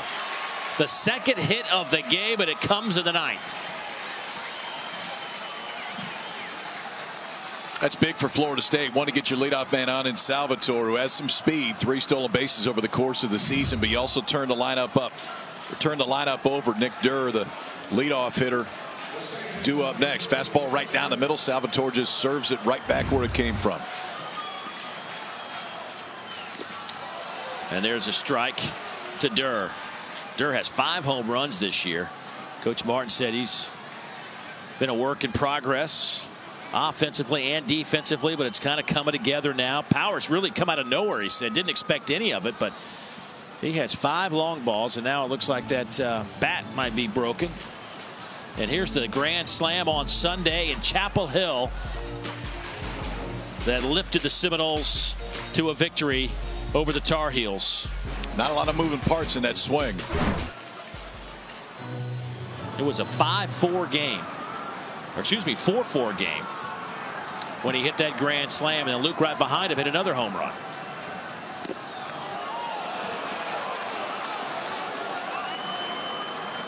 Now it's 1-1. Pretty good pitch there from Michael Byrne. Slider that looked like it may have just missed down, but not an easy one to take for Durr when you're already in an 0-1 count. 1-2.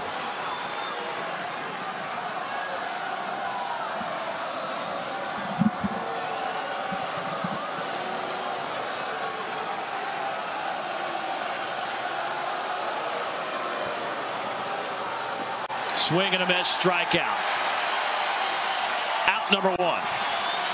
3 straight sliders, and that's one thing you see from Byrne when he gets into big spots. I think that's the one he's most comfortable with. Nick Durr had taken the last 2. One was for a ball, the second was for strike 2, so he gets into a 1-2 count, and Byrne comes right back with that slider just off the plate in a spot that Durr just can't reach it.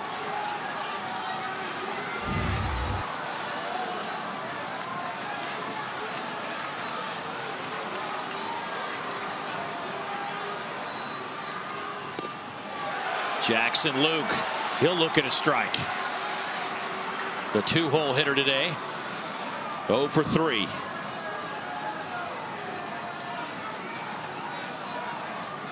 There have been 6 1-0 games in this 245 game series.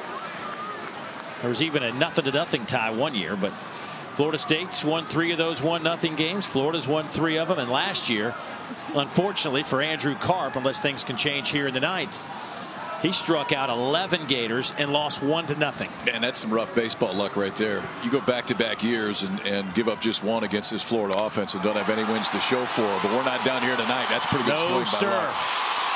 That is scooped up by Dalton, and now they're at the corners for Florida State. First and third, only 1 out.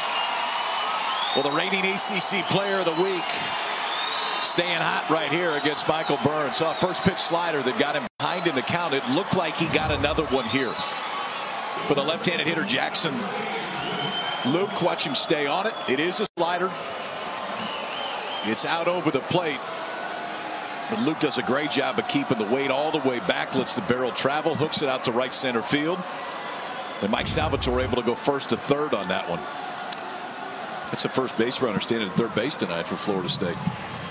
First one that's gotten past first. One that got to second. Yeah. Nobody's up in the Gator bullpen as Kevin O'Sullivan talks to Byrne, and you just wonder, you know, how much is in the tank for Michael Byrne after what was a stressful Sunday in Gainesville. I think it's fair. I mean, he went 3 2/3 innings Sunday. Threw over 35 pitches in that game against Arkansas. Now just 1 day's rest.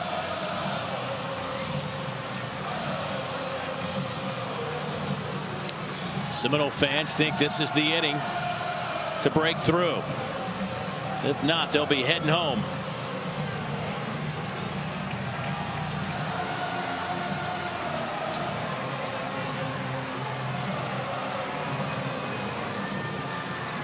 Number 5 and number 2 in the country.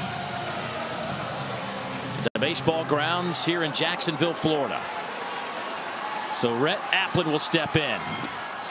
Applin hitting in the 3-hole, playing first base. A couple of strikeouts, a walk.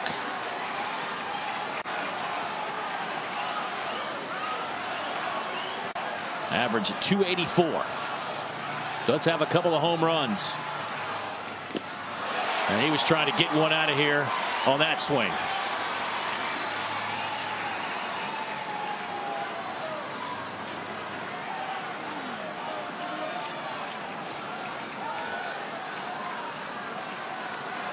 Sac fly will tie this up. And now he's behind 1-2. Now if you're Michael Byrne, you got to think strikeout. Get to a 1-2 count. Can run that changeup down and away. See if you can get Applin to swing over the top of it. Could elevate a fastball up and in.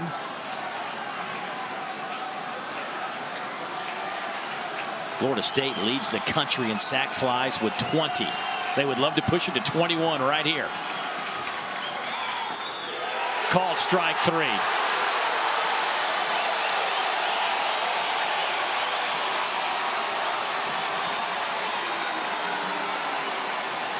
Big pitch right there. Threw him a changeup that Applin just couldn't pull the trigger on. I thought it might be just a little bit off the plate. I think that's exactly what Applin was looking at too. But for Michael Byrne, when he gets in that 2-strike count, when that tying run standing on third base, less than 2 outs, you have to think strikeout. I think depth-wise it was fine. It did look like it might be a little bit off the plate, probably too close to take. It's another strikeout for Michael Byrne, his 4th. Well, the heart and soul of this team. Cal Raleigh steps in, your cleanup hitter, the catcher. Ground ball to the right side, scooped up by Bell, and the Gators hold on. Florida State had him at the corners with 1 out and couldn't get the tying run home, and Florida wins it 1-0. 25th career save for Michael Byrne. That ties the all-time Florida record. He had to work a little bit harder than maybe he wanted in the 9th inning. 1st and 3rd, 1 out for Florida State. Gets a strikeout to Red Applin for the 2nd out. And then gets Cal Raleigh to roll over one. A good job by Keenan Bell to go get it on the short hop. For the 2nd straight game, it's a ground ball to first base in a 1-run ball game that ends it with that guy on the mound. Michael Byrne does what we are so used to seeing him do. He had to bat a little bit to get there. But the Gators come out winning 1-0. The Gators go to 22-5 on the year. Florida State drops to 20-6. We'll come back, have more, put a wrap on things from the baseball grounds here in Jacksonville. A 1-0 Florida win.